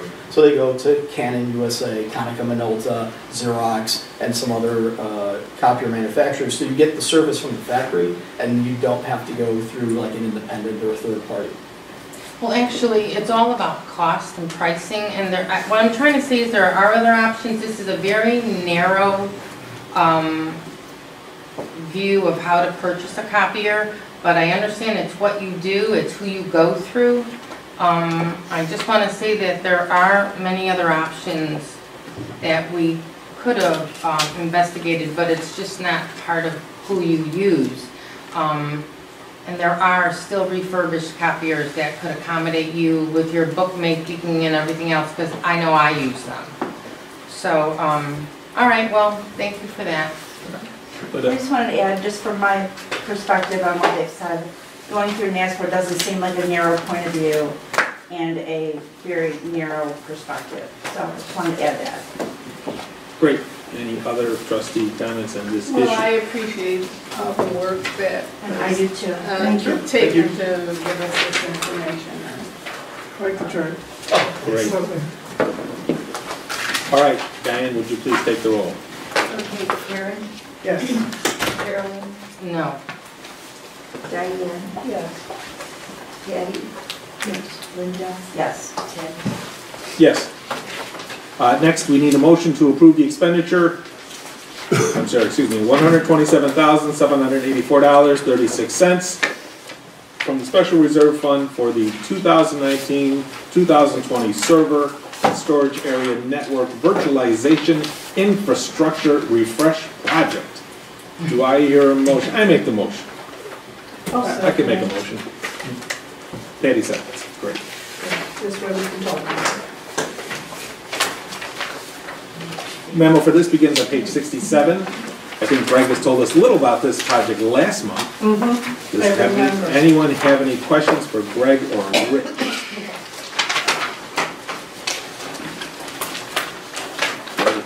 refresh us on this? Rich? One of the two, please. Okay, so about 8 years ago, the library went through an initiative to evaluate our servers and the support infrastructure for all of the technology in the library, mainly PCs. There was no Macs at the time, and we found that virtualization was going to be the key for us to bring in costs of server platforms, at the same time allow the library to expand whenever the need presented itself during the service life of the equipment. Namely, when, say, a new service comes in 2-3 years after a server is purchased, if it's a standard physical server that runs an operating system on it, like Windows Server, you can add different functionality to it, but at some point you start taxing that machine.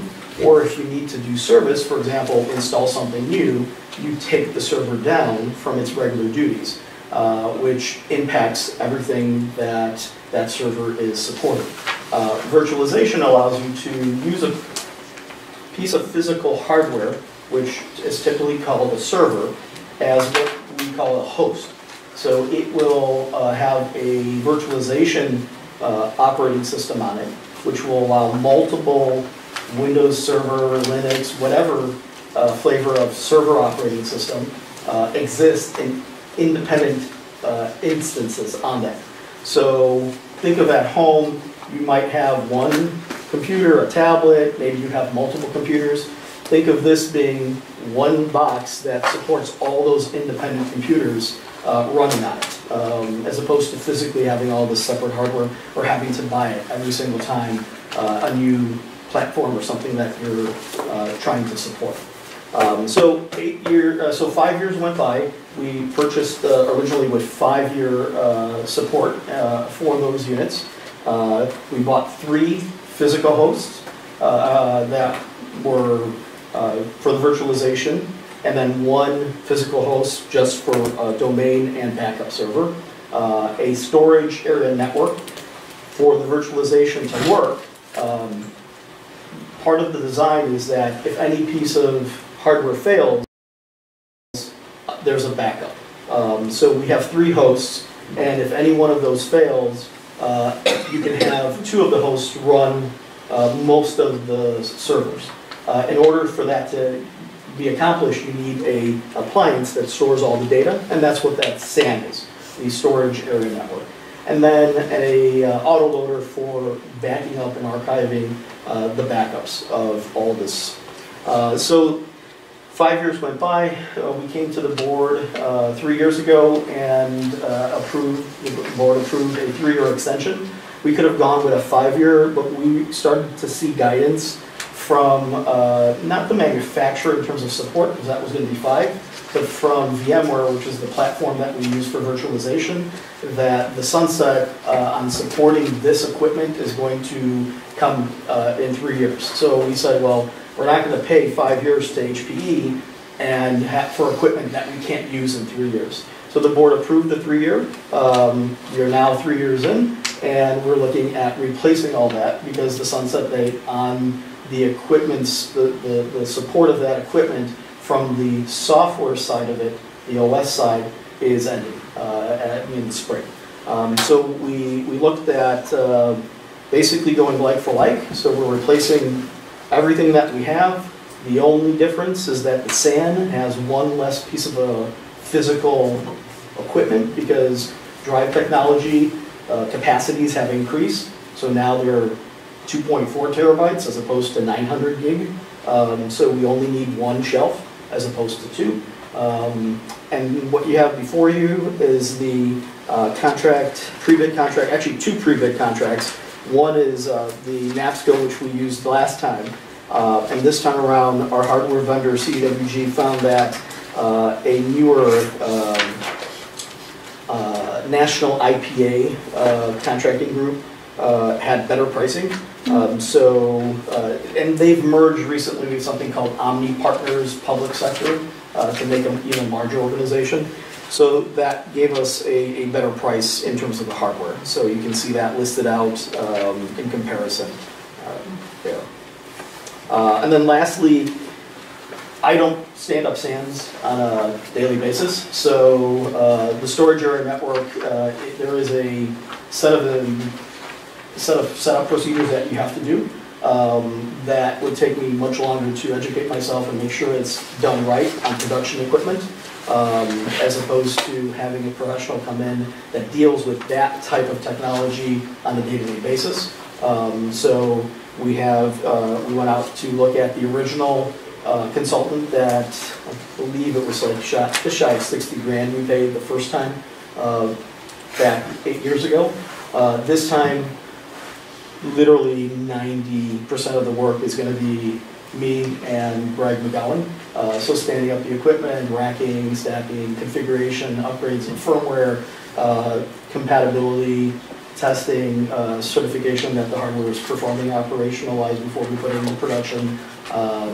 What they're going to help us out with is standing up the SAN and the data migration plan between the two, the old SAN and the new SAN.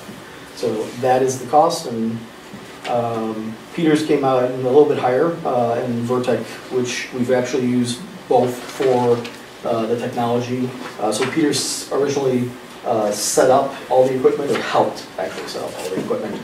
Vertec came in a few years ago when we presented to the board that we needed to upgrade the controllers of the SAN in order to continue to upgrade the virtualization software to a supported version. That came before the board, and Vertec was the lowest quote with that, and we continue to work with them on this project. Any questions? I know it's a lot of stuff, and it's very complicated.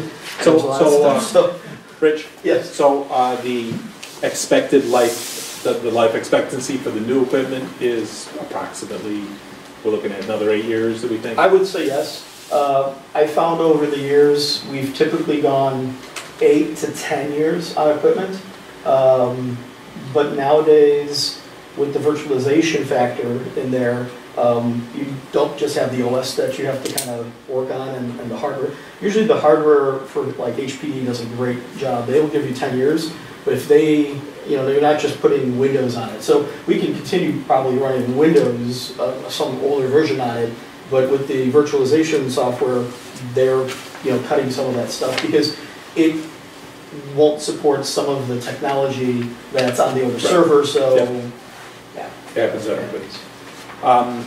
Is there any E-rate funding, grant funding on this that can be used for the? No, so what we were able to do in the narrative, Greg and I put in, the funding for E-rate were things like the switch that is a central factor in all of this, so all the things can communicate. And that we got 80% E-rate funding for, and that was a $20-some thousand purchase, total purchase, so 80% of that was from E-rate. The UPSs, of course, is a component to make sure everything continues working. But that switch needs to be replaced? It was already approved, and it's on its way to putting it in. So those things, yes. E-rate category 1 is data communication, so we take advantage of that. Category 2 is expanding that data into the building, right? So things like switches, communication switches for the data, access points that are around the building that we've gone over, we've purchased, cabling, data cabling, those are all considered covered services, and there's like a plethora of stuff you have to go through and make sure you're qualified for. But coincidentally, filtering, which is a precursor to getting E-rate, is not covered. Not the equipment, not anything. So I have no idea why the federal government did that. So we pay for that. Actually, we're going to be paying $4,500 for a 5-year renewal on that coming up, so that we can maintain the filter and maintain getting the. We've gotten about 50 grand per year in the last 50 and 60. Last 4 years. Last 3 years? 4 years? 4 years, yeah, 4 years, like 50 grand per year, I think. Is there any concern on any other current software that might not run on the new hardware? Well, what's absolutely wonderful about this is that we're going to migrate existing servers to the new cluster. So the three devices, 3 servers that constitute hosts, they run all those 27 virtualized servers. So the majority are a Windows-based platform, so a version of Windows Server. There's a few Linux boxes on there.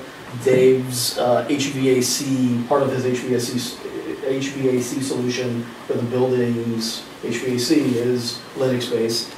And there's some appliances, appliances being their pre-structured Linux software pieces. May I have your attention, please? That the reseller will purchase and then we install into the virtualization. So that all just moves over and it's supported. So and it supports everything that we currently have in the current cluster. And the version that we're going to go to, we're at 6 for ESXi hosts right now. We're going to go to 6.7, and it opens us to the possibility of expanding to the latest versions because the current version won't even let us run like 2016 or 2019 server. So we're kind of stuck at 2012 servers. Okay, does anybody else need any more numbers from Rich? I just had a question. Does anyone else have it? Anybody else? No, go ahead, Carol. Okay. All right, Diane first. Go ahead. Diane, let's go first. I'm just reading on page 68, consulting. So Yes. the IT department is doing all the work, right? The majority of the work, yes. And then you have employed Vertec, or you were. We're requesting, yes. To help you with To assist us, yes. anything that you might need help with. Okay, so that's not included in this cost up here? It is up at the top. If you look at, on page 67, it's like the second paragraph here. Oh, okay. There's a cost of Vertec that's added in for the total.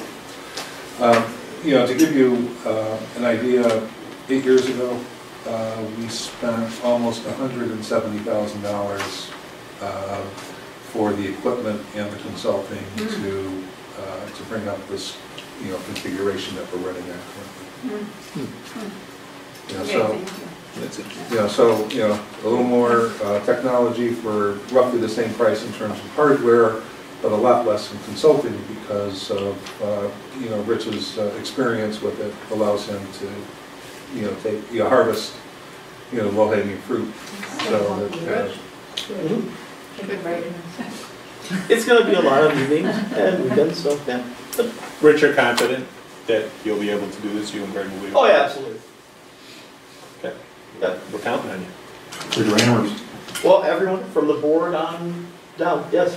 I understand. No pressure. On a daily basis, so that's how it is. It's like, why did I get this email from, oh, hey, the server needs some work or an update, or Microsoft released something that shouldn't have been released, and it got pushed out automatically. Yeah. So, you have to worry about all sorts of things.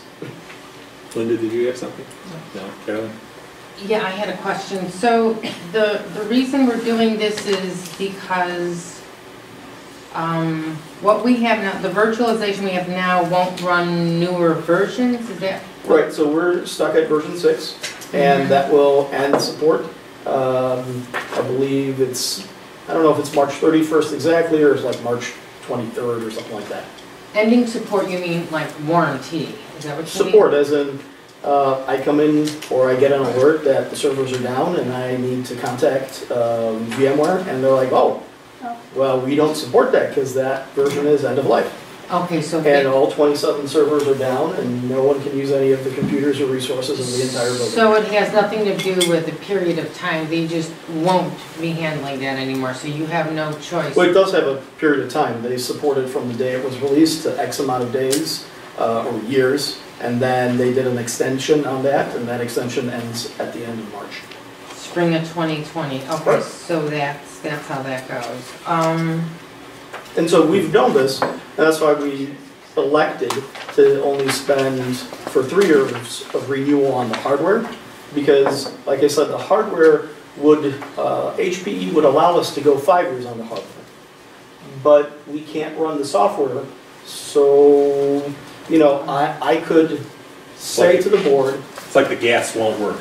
Right, I can say to the board, well, you know what, let's try to get 10 years.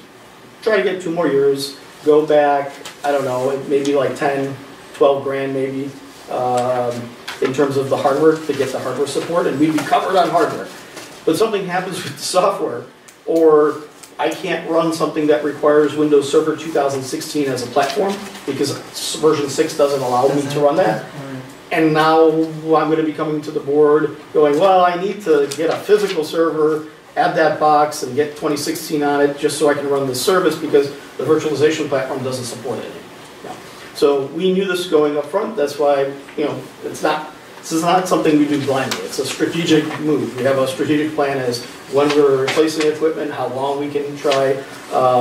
Once in a while, a software manufacturer or a hardware manufacturer will throw a monkey wrench into the works. Sure. Intel threw a monkey wrench into a lot of people's plans, specifically on server, high-end servers. So, you know, it is expensive what we're buying, certainly. You know, if I were to say, whoa, we're buying a $20,000 server, but we're getting a single chip with 16 cores. Those servers support multiple chips and, you know, 32 cores, I think, per chip. So we're at the high of the low end of the stuff. So, you know, we do everything that we possibly can to plan for these things, and that for you is what we've come up with. So. And you also sent this out to bid? So again, we went and looked at pre-bid contracts, because we know that going out to bid for these types of things, when we did that in 1997, we sort of got stuck with whatever was the lowest fruit, and it kind of, you know, fulfilled for the most part what it had. I'm sorry, you got stuck with what? We got stuck with the servers and the solution that was provided as the lowest bid at the time. And since then, things like NAPSCO and NISCA and National IPA have become available to us, and we find that using the leverage of those large contract organizations or large volume of purchases allows for the best hardware to be at the lowest possible cost without us trying to invest in something that we don't have, which is buying power, right? We can buy $116,000 of servers, we can't buy a couple billion. And those contracts, their sales are in the billions, so. And once again, it's through this National IPA is the particular one that we're using, so which now is Omni Partners. Greg, you gave the copies of all the National IPA information and the...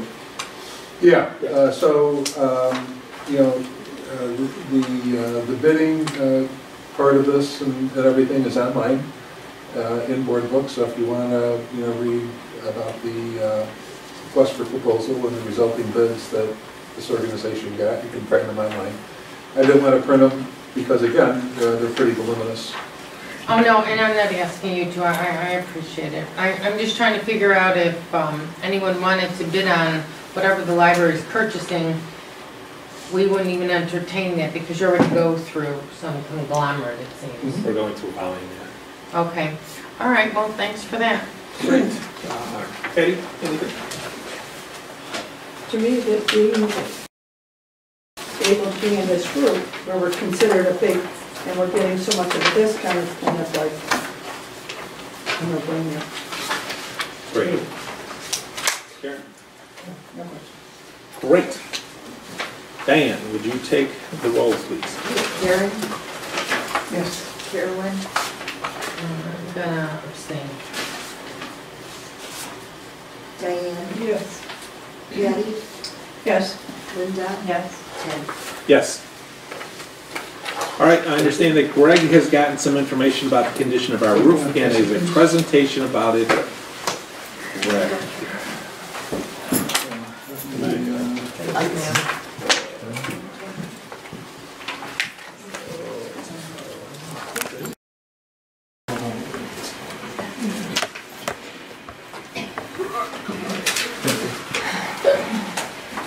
Okay, Okay, you should have 2 copies, one with the picture of the library in front of it, and then the second one, which is the presentation, which I'm going to go through now.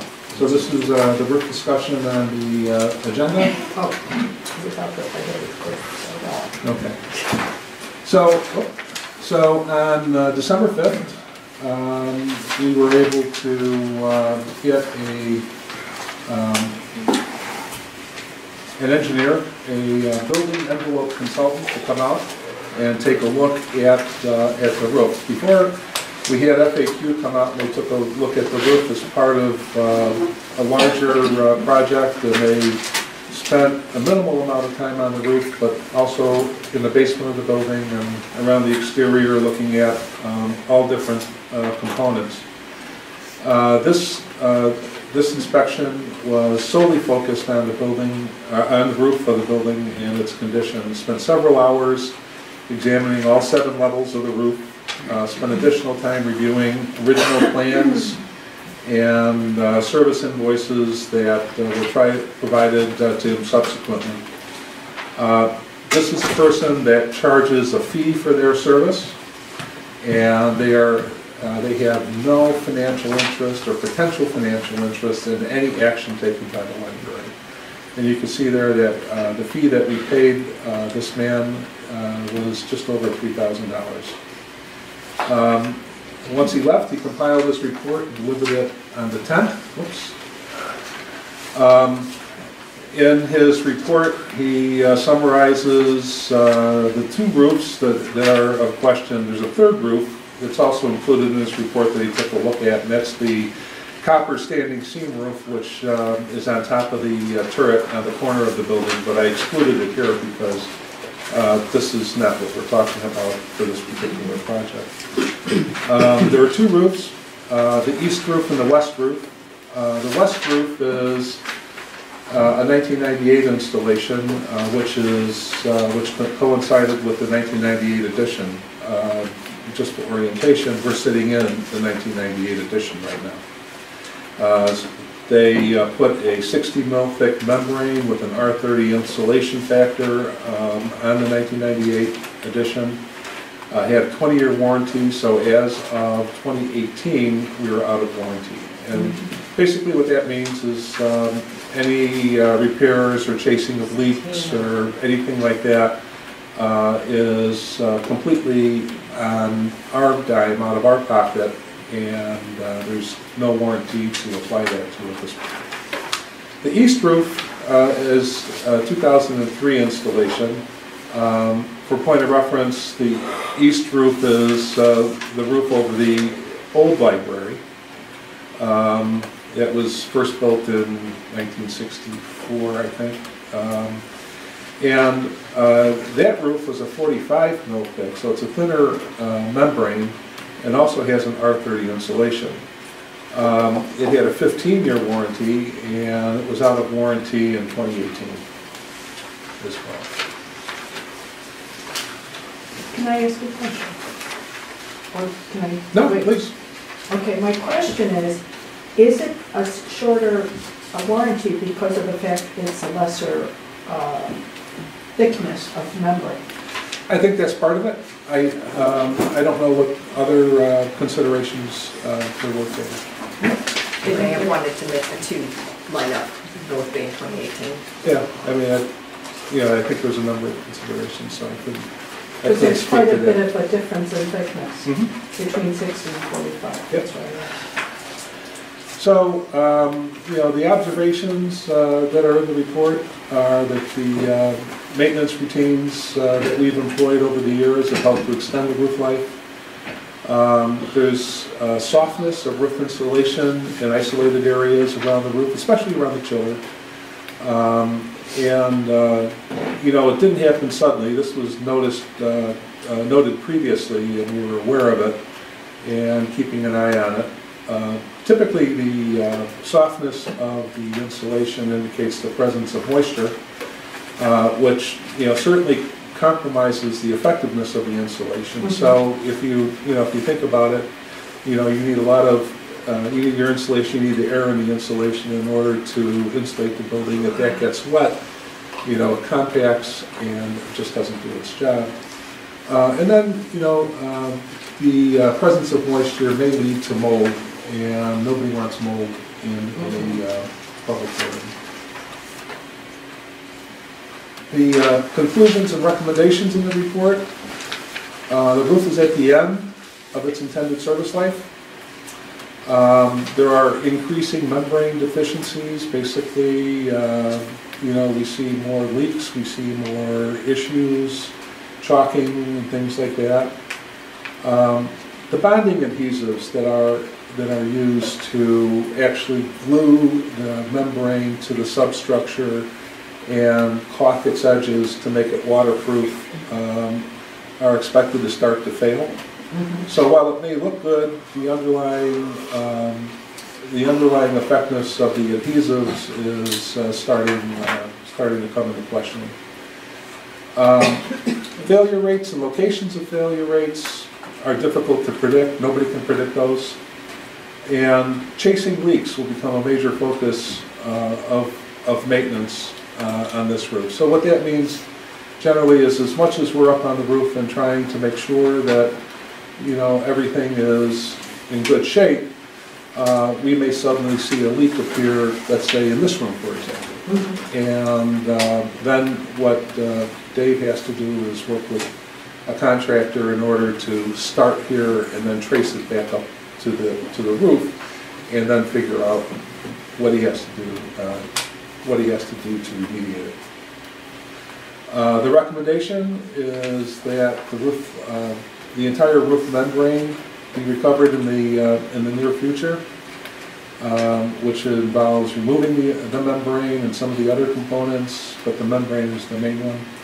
Repairing the insulation where necessary, bolstering the substructure to enhance drainage. There are several spots on the roof where water collects.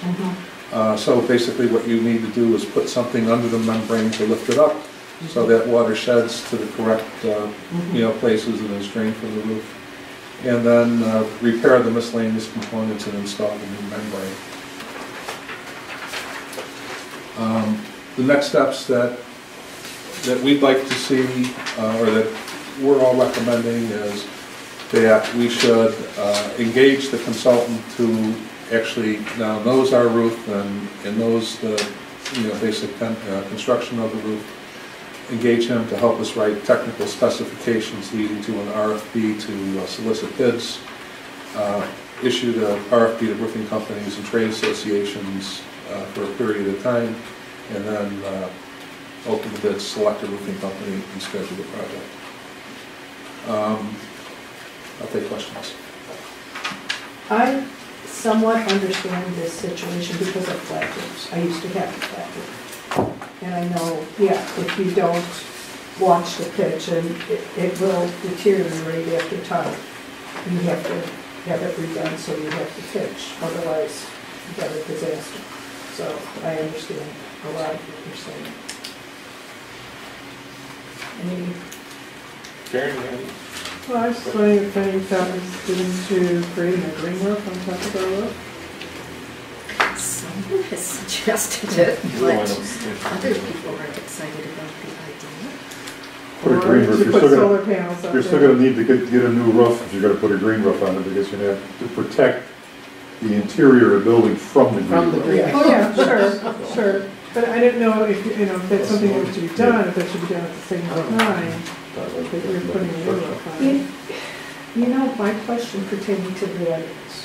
What, I'm sorry, what's the difference, what color the roof No, listen, she means living stuff, is? Like weeds and stuff? like they have downtown.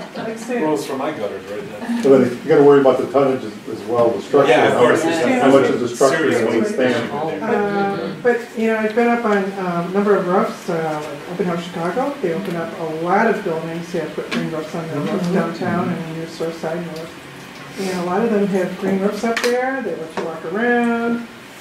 They look great. So, you know, a lot of large buildings do put green roofs up there or solar panels. So as long as we're doing this, I'm just wondering, you know, are you thinking about that too? We have a truss roof though, How you gonna? for the old library. There's actually a truss roof, And you'd have to be very careful on what you put on that, because those trusses could, where you did some of the work, where they put the new air handler, when they hung that in there, they had epoxy all the trusses in order to withstand weight. So you're talking about the southwest corner? Yes, the or the barrel roof right here on the second floor. The barrel roof, Yeah, yeah. it's a Also truss use roof. kids' Yeah, and space. kids' space is a truss roof as well. So you have to be very careful how much you put on that, because that would be, that wood is quite Okay. And Plus, it's only just steel up there. Yes. There's no concrete, so Yeah. the load out on the roof is minimal in Right. terms of Right. what it can displace. As far as solar panels, aren't they doing, and I'm just picking off of what she said, aren't they doing these specials now for people or businesses that put solar panels in it? And what benefit would it even do? It's something that's never really been brought up. But if you look at, I was at a seminar once in the high school, and they were talking about, they have solar panels at the high school. which You'd one? have The to, northwest? west, yeah. And they were explaining how much footage of solar panels you would need to run just the interior lighting in the building. You don't have enough room on it. Well, yeah, but. Well, I guess they have to be a total replacement. Right. No, right. right. But if you'd want, I mean, if you're gonna go to that expense, you're gonna expend all that money for all that, You want the benefit. you want the benefit of Yeah. being, having to pay for it. So, Plus, we need to make room for the batteries. yeah. We have no room for anything. We have no room for anything. Unless you hang them. Yeah, I guess, yeah. Interesting. I have no concept about how solar panels work. So this does not address a green roof. Well, I see that. I was just wondering if any consideration was given to that. That was my question.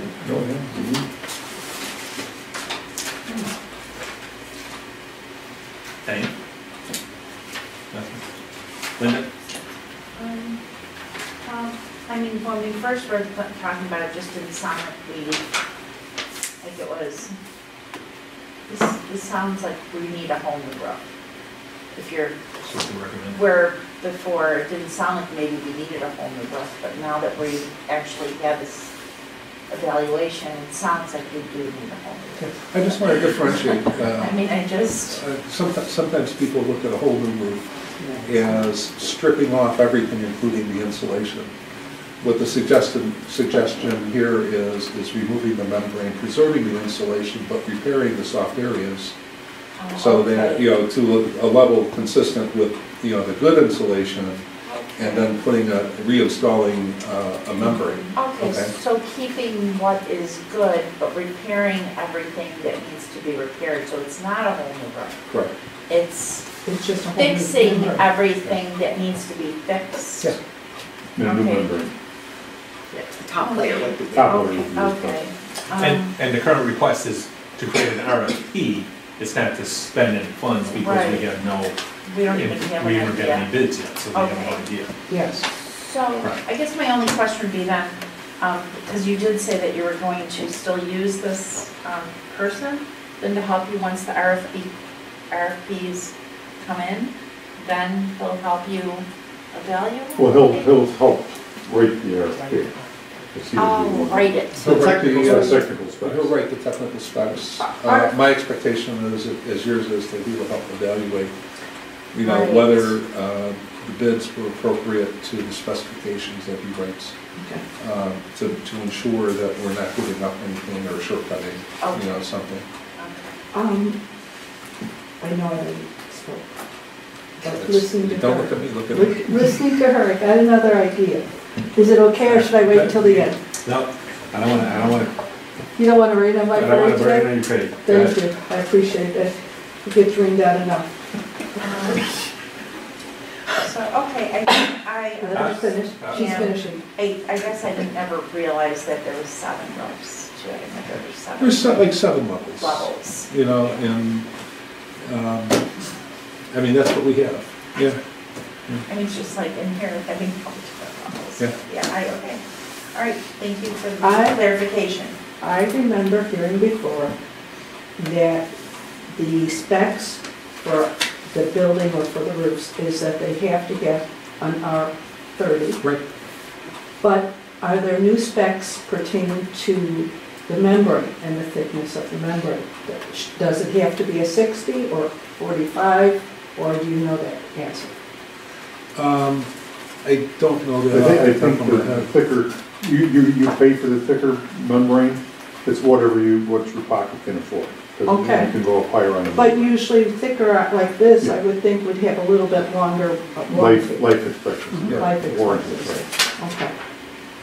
So that's interesting, and to see what the price value between the two would be. You know, is it worth it to pay the extra for the 60 versus the 45 that we have on there? I'm just looking at those two thicknesses. Yeah, well, my expectation would be to go for like a 20-year warranty life.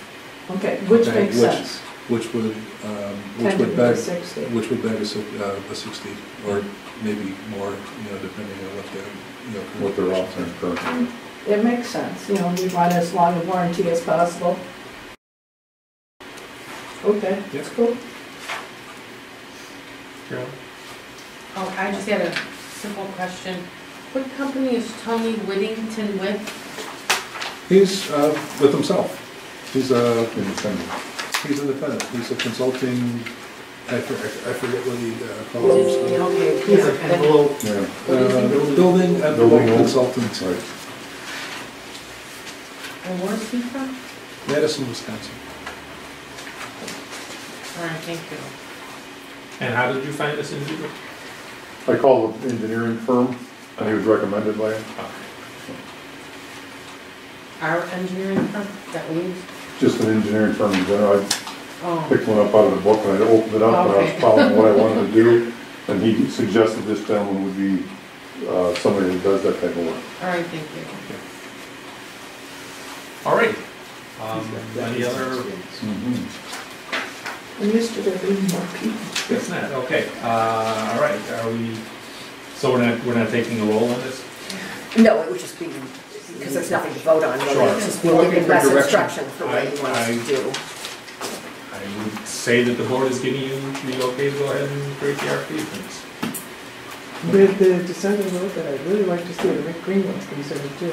Is that all possible? Of course, you have to have access to it. You have to build a whole Yeah. infrastructure to get up there, then you got liability and people falling off the roof. Companies do it. Yeah, but they do when they rebuild and We got a garage, we got a nice garage roof over it, not as huge as the rest of the roofs. then the staff And will it be out actually there is, sunning it's themselves at lunchtime. steel structure.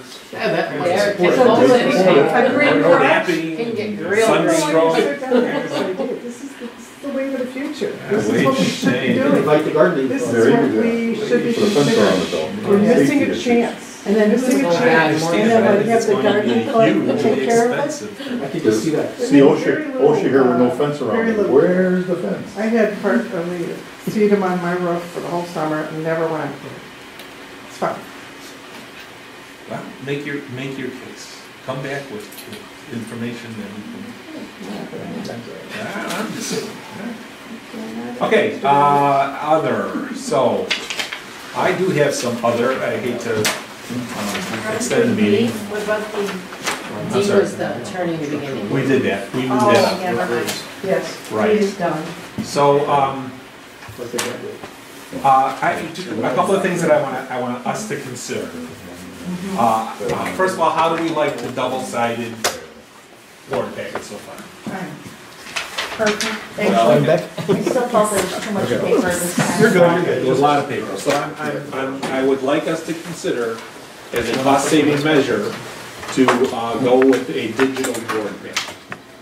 Just think that through. We come up- People, the village does it now, they have their tablet or their PC. Yes, if we can get tablets, sure. We've already went down that road. We tried that We did. 10 years ago. It's like at least 80. And the board was, everyone tablets. Yep. Right. And every meeting, one less person brought their tablet to the meeting. And it just did not fly.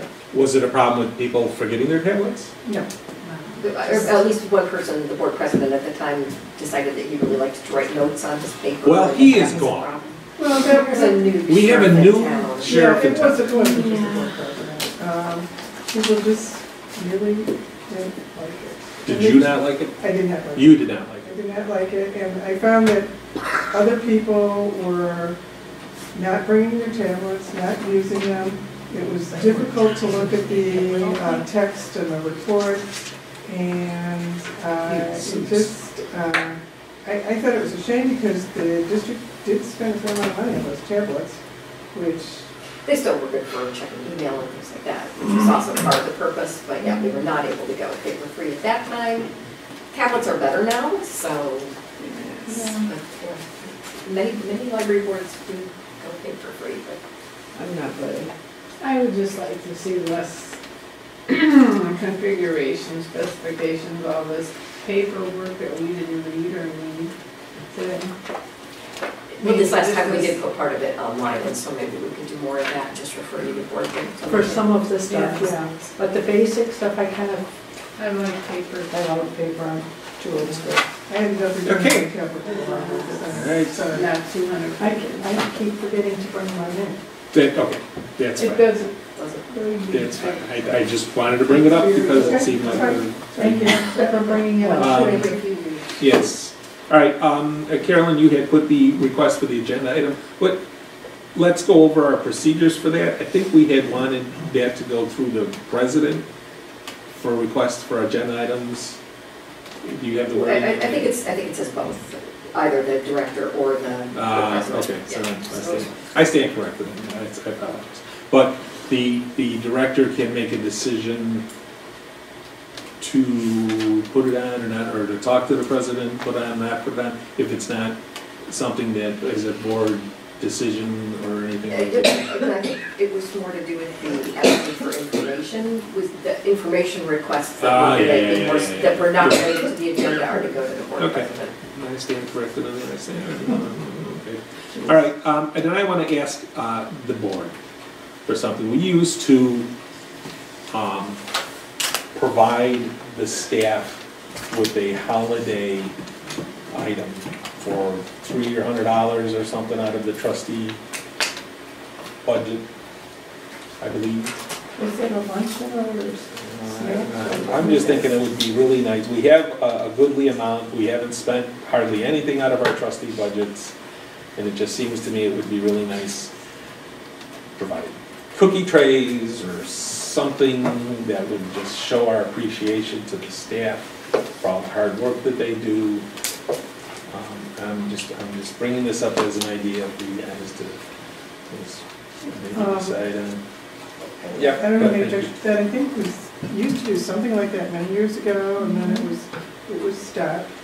I can't remember the details of what. The Friends used to fund a full dinner with. Yeah, I'm not suggesting that. I'm just suggesting that if we do a couple of trays from different departments. Did we do something at Thanksgiving? Yeah, that was us. We just that was collected our them. individuals, we contributed. Right. That was out of my personal budget. And bought breakfast. Right. It's very nice, the staff really do appreciate it. And again, I don't have any objection to that. I think maybe doing it a little later in the spring, just because we just did something a couple weeks ago for the breakfast. Yeah. Okay. I was thinking They Christmas. have that day, is it in January, We're having a staff day. where they're having a staff day? To me, that would be a Well, that would be reasonable nice. time to do it for the staff day. All right. Or February, well, staff that, then you hit everybody, so otherwise Yeah, February is one of the exactly. library day. Staff day, everybody's here, so do it for them. Okay. Or National Library Week. Or Yeah. National Library Week would be another reasonable time to do it. When is that? February, April? April? Oh, Levy Library is February, National Library Week is April. okay. I knew there was one in February.